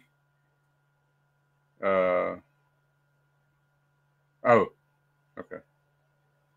I mean, that's definitely a good price. Yeah, it's not bad for 3 films. Not at all. Child's Play 2 is great. I think so, yeah. I prefer the first Child's Play. It's I don't know. It's darker. It's very dark. And it's like the first, maybe when I was a kid or younger, I should say, it hit a little harder because it plays the whole thing where, Chucky's not this funny thing yet, Right, yeah, And you don't know if it's Chucky or you don't know if it's Andy, Right, yeah. You don't know if it's the kid doing this shit, like, so, yeah. But I remember when it come out, man, it was a big deal for sure. I mean, I've only seen it once, mine, so I've never, I'd have to give it another The whole go. mystery to it is, I think, more intriguing to me, like when I was young, What do you think of the third one? It's okay. Is it some kind of army cadet? Yeah, if I remember rightly. Yeah, it's not great. It's not great. Let's see. The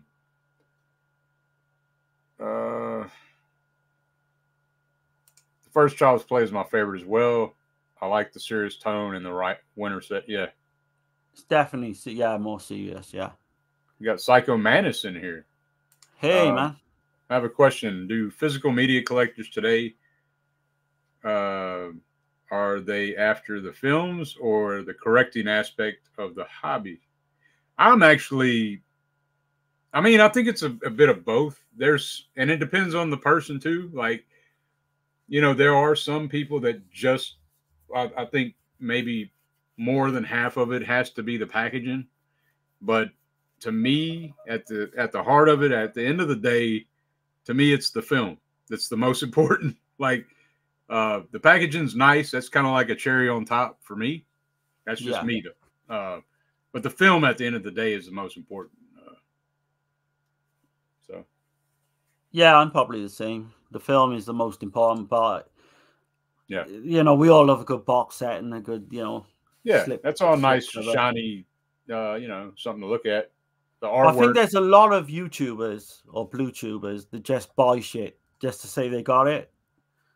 Yeah, I mean, that's fine. Like, if that's what they like, you know, who am I to say what you like, what you don't like, you know? But yeah, but that's why I'm saying they don't particularly watch them. I don't think. Yeah. It's kind of like, you know, back in the day when I collected comic books, there was only certain titles that I actually read, you know? Yeah. Other ones I collected just to collect them. Like, I didn't read them. I was, you know, keeping them. Right. Yeah. I don't know. It's a weird thing. I mean, I try to watch everything I buy, but you're going to get like some that slip through the hole, and you kind of look a year later and you think, why haven't I watched that? But it's just time consuming, really. Anthony's asking about Monkey Shines. What are we thinking about Monkey Shine? Never seen it personally. Yeah, I remember. It's a, you know, George Romero. I remember. I liked it as a kid. It's been. I haven't seen it since I was a kid though, so I can't really give you a. I do remember it being creepy as shit though, with that damn spider monkey and a dude in a wheelchair. You know, it's kind of like depending on this monkey to do shit for him, if I remember right. And I don't remember everything though, so I can't really say all the way. But from what I remember, there was another one as well brought out at the same time on it. Shakma, I think it was called. Yeah, Shakma. And of course, you got Phenomena that features the monkey as well. A couple of years before that. Sorry, Dirk, what was you going to say? Oh no, I was pretty much done. Let's see.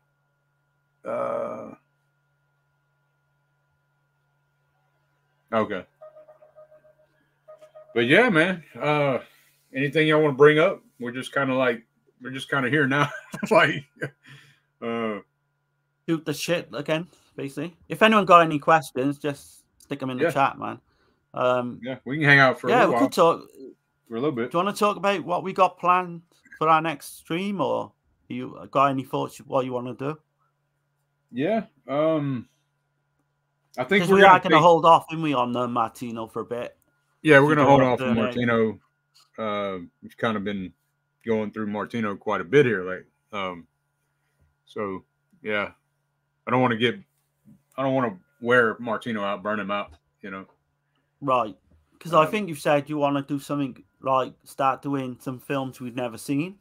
Yeah. Before, like new watches, which would be cool. Definitely, because there's so many films we haven't seen. I definitely want to see, like, get on something we've never seen, something we can really dive into, and continue the library, man, of watching these great films, trying to find the best, you know. Yeah, the two box sets come to mind, like the Gialli box sets that's just come out. Right. Think that'd be good. Charlie got a good question there. Have you seen A Knife for the Ladies? I do have a bootleg of it. I've never seen it. Okay. But I've always heard, isn't it like, I think it's a 70s film, but I've always heard good things. Okay. Yeah, I'm not familiar with that at all. So. Yeah, Google the cover, man. It looks pretty badass. Okay. Yeah. But yeah, man, that was awesome. Yeah, again, I can't wait now until we get him back.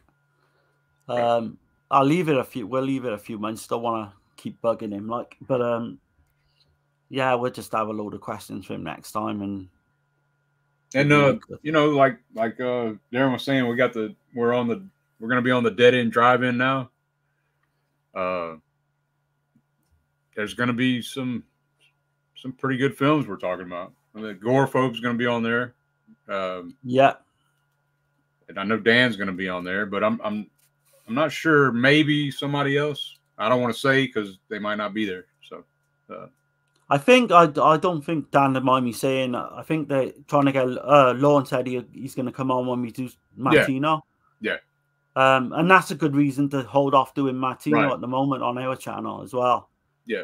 So I'm super excited to be doing a stream with Lorne. But all that looks exciting as hell. Dan's idea and Lorne getting as many people on as he can. You know, different people. Right. I'm really excited about that project. I think there's going to be some good double bills. And Gore seems, you know, really like enthusiastic as well, which I like. He's really up for it as well. So yeah. Yeah, man. Yeah. And if y'all haven't voted yet, man, y'all go vote the 4 new nominees for Horror YouTuber of the month of April. Yeah, check out our video we did yesterday and give everyone a good watch. Yeah, I got their links to their channels in the description. And yeah, I suggest checking them all out. Sub to all of them. Good stuff. That's right, Charlie. Yeah, I remember someone telling me it's a Western with Giallo elements. That's why I got it, the bootleg. Yeah, let's see. That. Okay. That's what kind of piqued my interest in originally for that film. Okay, that's kind of like that film that I watched not too long ago. Was it 4 Bullets for Joe? Yeah, it could be. Yeah, it could be. Yeah. It's I think it's like 74, I want to say. Okay, this was in the 60s, though. That 4 Bullets for Joe was. Early 60s, I believe. Might be in the 50s. There's a couple of Giallo Westerns. There's A Pistol for Ringo is one of them. I think there's a two Blu-ray set of Duccio Tatari does like the 2 Ringo films. I've always wanted to check them out. Like pretty much basically Gialli Western. Yeah. But I was trying to get older, that release down the line, and might have gone out of print or something, but got paid. Well, yeah, man, I gotta echo, you know, like the support that we got has been amazing. Like everybody's been super cool, super awesome, super enthusiastic. Like it's really been, yeah, definitely. It's really humbling. I gotta say, man, it really is. I really appreciate everybody, man. It's cool. And it seems like yesterday as well when we were first talking about doing this. We did the first one we did was Lindsay. We spent like a month watching Lindsay films. I must have watched 30, 40 Lindsay films or some shit. I think I did 14 in a week. The week before.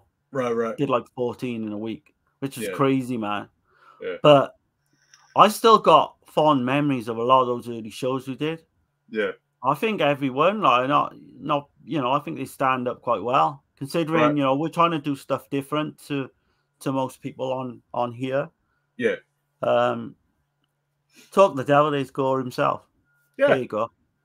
Yeah, we got Gore in here, man. One of the nominees. Yeah, check out, subscribe, and all that. Yeah, definitely. 5-Card Stud is also supposed to be a Giallo Western. Okay. Oh, I've not heard of that one. Yeah, I'm all about checking out stuff, man. Yeah, it could be a future show. Right. Definitely, yeah. What do you plan on? You plan on watching anything tonight? Yeah. I'm itching to get to like the Giallo box sets, but I don't know if to hold off until we cover them. I'm kind of like that.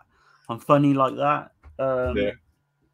It's weird. I am anyway, and then I'll kind of hold off on certain things, and next thing you know, it's like fucking 2 months down the line, 3 months, and you think, shit. Yeah. I don't know, but I'll see what people's content on YouTube first. Because once I get started on streams on YouTube, like, oh yeah, it's hard to get off and watch a film. Yeah, man, and that's something else. I have a family, so in my time between work, family, and everything, I try to get everything, try to make it manageable. You know. I mean, you do great with what you do. You know, you've got obviously got a young son. Tasha as well. Yeah. But yeah, I'd find it hard. I think if my son's completely grown up now. Yeah. But yeah, Grayson, you do great, man, for what you do. I appreciate it, man. I think I'm like, I have all these films that have come in and everything, but one thing that I seem to be drawn to that I'm probably gonna watch tonight. I'm probably gonna watch 2 films tonight, and one of the films is gonna be Clockwork Orange, and then I'll start digging in on that.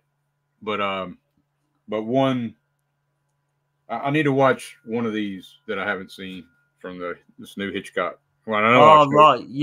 I know I showed it off, but we're definitely going to be doing Hitchcock, aren't we? At one point, yeah. We've got to cover Friend anyway. That fits with the Giallo. Yeah. Sure. You got me kind of wanting to watch Clockwork Orange now as well. Yeah, I got it. So I watched that Sean Clark video when he does all the locations. Yeah, that's fucking amazing.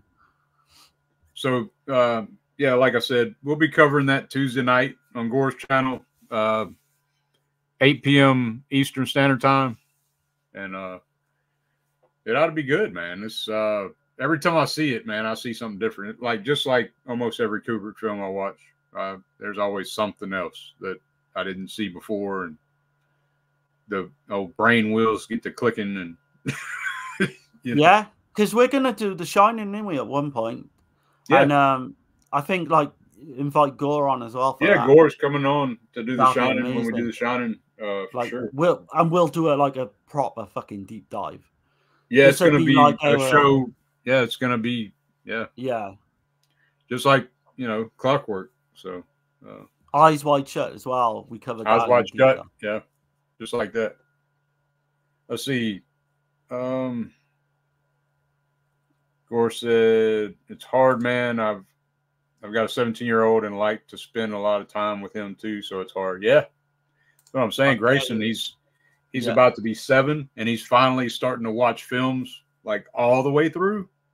So it's kind of fun for me to find these classic films that I know that he's going to love, and just to see his reaction of watching them, because that's the enjoyment I get out of it. I don't know. Yeah, that's definitely, and who knows, in the future he may be able to come on at some point. Yeah. That would be awesome. Right. Yeah. Let's see. Yeah, Wrangler says have no kids. Yeah, man. I hear you. Did you order the House of Doom set from Cauldron? I did, man. And there's a reason. It's kind of high. And I don't know, man. I thought that it was going to be, I don't know. I was thinking a different price point. And plus, it's not probably going to be here till July. So, I don't know. That's my issue with it. Because I would quite happily spend $130 tonight if I knew I'd get the film next week. Yeah. So I've held off. I know I'm going to regret it, but okay, Gore's saying that's going to be a pre-recording. Okay. Oh yeah, you're one for Tuesday. Yeah. For Tuesday. So okay, my bad, y'all. Yeah, but yeah, we can properly get it edited. I guess to edit and everything. So that'd be good. So it's going to be you, Gore. Is JT just me and Gore, one? I think. Okay. Yeah. But yeah, man. You want to bring up anything else? Anything we need to cover? Talk about? Anybody got any questions? Yeah, I'm okay for a bit if everyone else is. Yeah. Just stoked, man. That's all I can say. I'm still on a buzz because of that. But yeah. I mean, have you got any ideas for future guests and stuff? Or just you know, general like collabs and. Yeah, we'll figure it out. Yeah, we just have to behind the scenes talk about all that, figure it out, talk to people. You know, I have to get Gore to pick a subject, and we'll do like 3 films and get them on. Yeah, because I mean, we mentioned the well, Gore had mentioned it a while back about doing the what is it, channel bounce. I like that idea. Yeah, channel bounce idea with JT, and I think that'd be cool, man. Let's see. We all got home lives, so it takes a lot of work and love to make the time for our YouTube shows. Maybe sometimes it gets to be too much and need a break. Yeah, man. And that's kind of like why, you know, for me at the moment, it's like a once a week kind of thing on the channel, you know. But let's see. Brian says, is Darren tired yet? I was saying to Dirk earlier, because I didn't go to bed till like 8 a.m. UK time. Believe it or not, man, after yesterday, like this has been pretty overwhelming the past couple of days. Like, you know, winning the horror YouTuber, that was cool. Really super hyped for that, and all the great people, man, that makes this thing happen. And I didn't get much sleep either. It's crazy. I didn't go to bed till like 3. I woke up at like 7. Same. I got a few hours. I got like 4 hours sleep. So. Yeah. Gore says you can join us, Darren. Okay. Tuesday. I've got the thing with Dana, so I know I've got a couple of films I got to watch for Dana on the Thursday. Okay. So I won't say I don't want to commit and like let people down the last minute. Right. But if you could like the next one, give me like a week in advance or something. Or you know, I can do that. Yeah. Just as much as I like Clockwork Orange, and I do love Clockwork Orange, I don't know whether I'd have loads to say on it, like I would The Shining or you know. But yeah, keep me in mind for the next one if you can. If it's something up my alley, then definitely I will. Yeah. Thanks, Gore, anyway, for asking. Yeah, man. And I know that Brian. You know, we were talking about the Coffin Joe set at some point. Yeah, I was going to say Brian as well, get him on as well, because we mentioned it last night. But I'll try and make at least try and make the chat for Gore for when you watch that, you know. Okay. Yeah. And he says Canali Rimbalzo.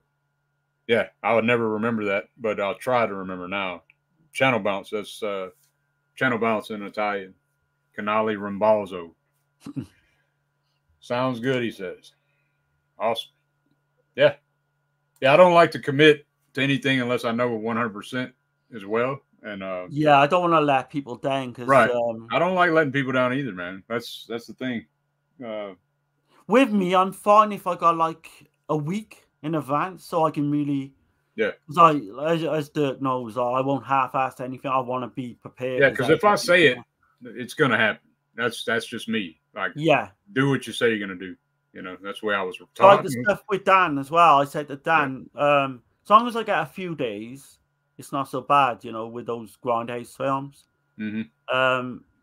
But obviously, I got stuff with Dana. I'm sure we're going to be doing something Saturday. Yeah. I've then got Richard, I think, the following Saturday on a podcast, but that we can like tie it in and do our show around that as well. So. And Charlie's saying Charlie 88, man, with the Blood Harvest, Tiny Tim profile. Missed the beginning of the stream, but we'll rewatch it later. It's a work weekend for me. You guys are awesome. We'll have to get some sleep now. Yeah, man. Yeah. Just anytime, man. Valley 88 has been a massive supporter in terms of commenting on YouTube and all that. Yeah, man. Just pleased to have you, man, on board. For sure, man. As everyone in the chat is also. I mean, luckily enough, we've had no trouble with real trolls or. We had one little troll last night, but I'll still read their comment and I'll still whatever. I didn't even read that. What they say? It was some stupid, like something about AIDS or something. I don't know. Oh yeah, yeah, I remember you saying that. Yeah, yeah. Let's see. Yeah, Gore saying, "Say what you mean and mean what you say." For sure, man. Always. I mean, yeah, me and Dirk been talking about that the last couple of weeks, and I think you've got to be straight with people. Yeah. I think people respect you more, you know, for being straight. That's the way I look at it. I'd rather someone be straight with me and say, "Look, I can't do this," or then fucking string you along. And do you know what I mean? Yeah. So that's what me and Dirk have said. You know, the last couple of weeks, we're going to just be straight with people, be, you know, support everyone we can in this community. And I can't like it's impossible to watch everything. I try my best to like to comment, like, and jump into people's stuff, but time is limited sometimes, you know. And when I'm at work and nobody's around me, I can just gorge all kind of content, you know. But yeah. But and for me as well, it's hard, like with different people's streams. If I don't know them personally, I tend not to comment. But now I've got the last like 24 hours or so, I've got to talk, you know, with Gore. Yeah. And hopefully JT as well, because I really like his channel a lot, and hopefully I can kind of, you know, get talking to him. And of course you've got Chris, you've got all the regulars as well, Anthony, Gizmo. Once I'm comfortable with someone, then I'm you know. Oh yeah, man, I forgot, man. I completely forgot to do it while we was on the stream, but yeah, y'all don't forget to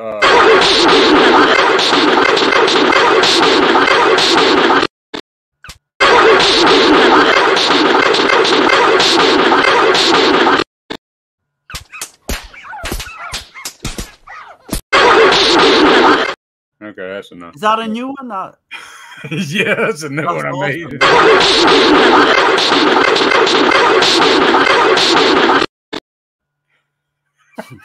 Shit. That is awesome, man. Yeah, I don't know. I don't know how I feel about that one because the other one's pretty hardcore. But let's see. Yeah, Gore says, if you don't have your word, then you don't have anything. Yeah, that's true, man. Like in like there's this movie that we've been hammering. Me and Gizmo have been hammered Darren to watch for a while. It's called Scarface. I don't know if y'all ever heard of it, you know. Yeah. But yeah. So he's got that line in there. He says, "All I have in this world is my balls and my word, and I don't break them for no one." Right. You know, it's one of the great quotes from Tony Montana. You know. But exactly, that's the way to be, man. You've got to be straight. I think certainly on YouTube, anyway. Yeah. With people but supportive and all that as well, you know. And what you'll find with me and Dirk, we won't be an asshole about anything. Yeah. You know, or try not to be anyway. Gore said it scared the shit out of him. Yeah. Start watching VHS 85 Dirk and Darren. I don't think I've ever seen that one. I've seen some of the VHS. I'm not a big found footage guy. I'm not. Yeah. I do like the first VHS, the one with the whatever creature woman. I like that one kind of. But other than that, I'm not a big found footage. I've seen the one with the rat. Is it the Rat Man? Like the segment? I've seen that one. I didn't particularly like them, to be honest. Yeah, he said Scarface De Palma. Yeah. Hell yeah, man. Yep. And Texas says no censorship here. Day one, motherfucker. Yeah. That's another thing. Like there will be no censorship on this channel whatsoever. No. Anyone's welcome to say, you know, I say fuck a lot. Anyone's welcome to say whatever they want at any time. You'll never be deleted. Yeah, no. I don't believe in censorship at all. Yeah. I'm not with that shit.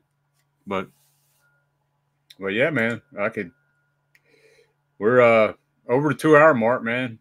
Y'all want to bring up anything else? I guess we can get out of here if there ain't nothing else to talk about. Good, I don't want to bore people to sleep, you know. No, we don't want to keep rambling. Yeah. If anyone's got any more quick questions, then go for it.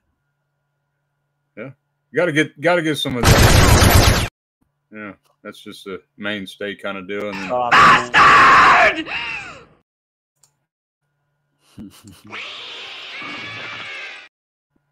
Oh God. Sometimes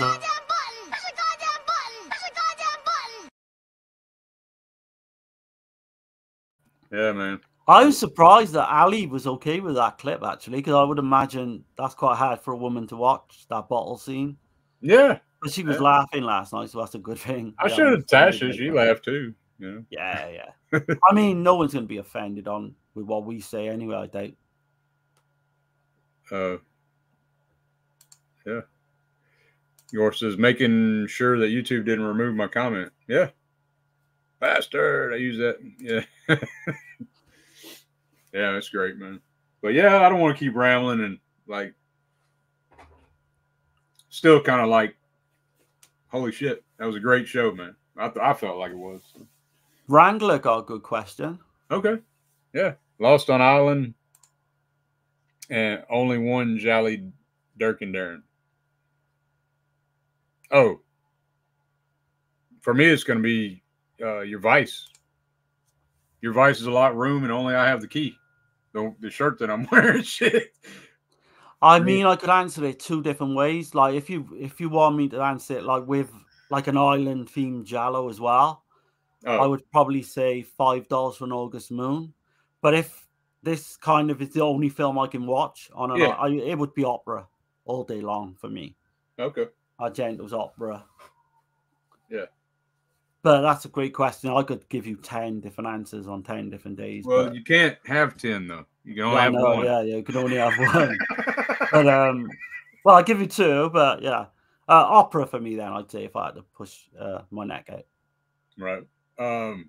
Texas. This one I got. I think it was Red Bubble. I think because yeah. I think it was Red Bubble. If not, it was what is it? The Teespring, I think, or Red Bubble. One of the two. Let's see. I've got one horror shirt. I need to get on that, and start. But the thing is, a lot of these companies are in America, and I'm such an impatient bastard. Like I can't wait like 2 weeks for something to arrive. I'm terrible. But they take a while sometimes. But I mean, I want to get the Eurocult one. Yeah. Oh yeah. Dirk has mentioned maybe doing one for the channel. But speaking of that, I did get another Eurocult shirt. So we got Eurocult. Yeah. Not this Sunday, but next Sunday. Oh God, yeah, Murder Rock as well. Yeah, we're gonna cover Murder Rock. What's people's thoughts in the chat about Murder Rock? I just got this one in though. This is my new Eurocult. See, that design is superb, I think. Because I love that. I got a blue one and now I got a black one. So, and then I will maybe next sale. I will definitely. And I did get this. Of that. So they had a sale going on, so I got this one as well. Yeah, Dead Pit, man. Yeah. People go and support Dead Pit as well. Yeah. Those guys was the first people I know to be doing this. Right. And there's no way we'd be talking now if it weren't for Dead Pit. Right. No doubt about it, man. No doubt about it. But yeah, I just got those in today. But it's either Red Bubble or Teespring or like whatever. I think that's the name of the store. But yeah, man, I guess we'll get out of here. I appreciate everybody, man. And you have a good rest of your weekend. Try not to get lost in any dark alleys, And go and vote as well. Go vote. Go and vote on the horror YouTuber. Don't trust women with dagger tattoos, and especially the ones that like to flutter their eyelashes a lot. Be very wary of those. So, we're gonna get out of here, man. Yeah, have a good one, guys, and we'll be back next week with some more like Giallo talk. Okay, man. Appreciate it, man. Congratulations. Thanks, K-Man. Yeah, y'all take it easy, man. No problem, Tex. See y'all later, man. Have a good one, guys. Later, Wrangler. Let's see.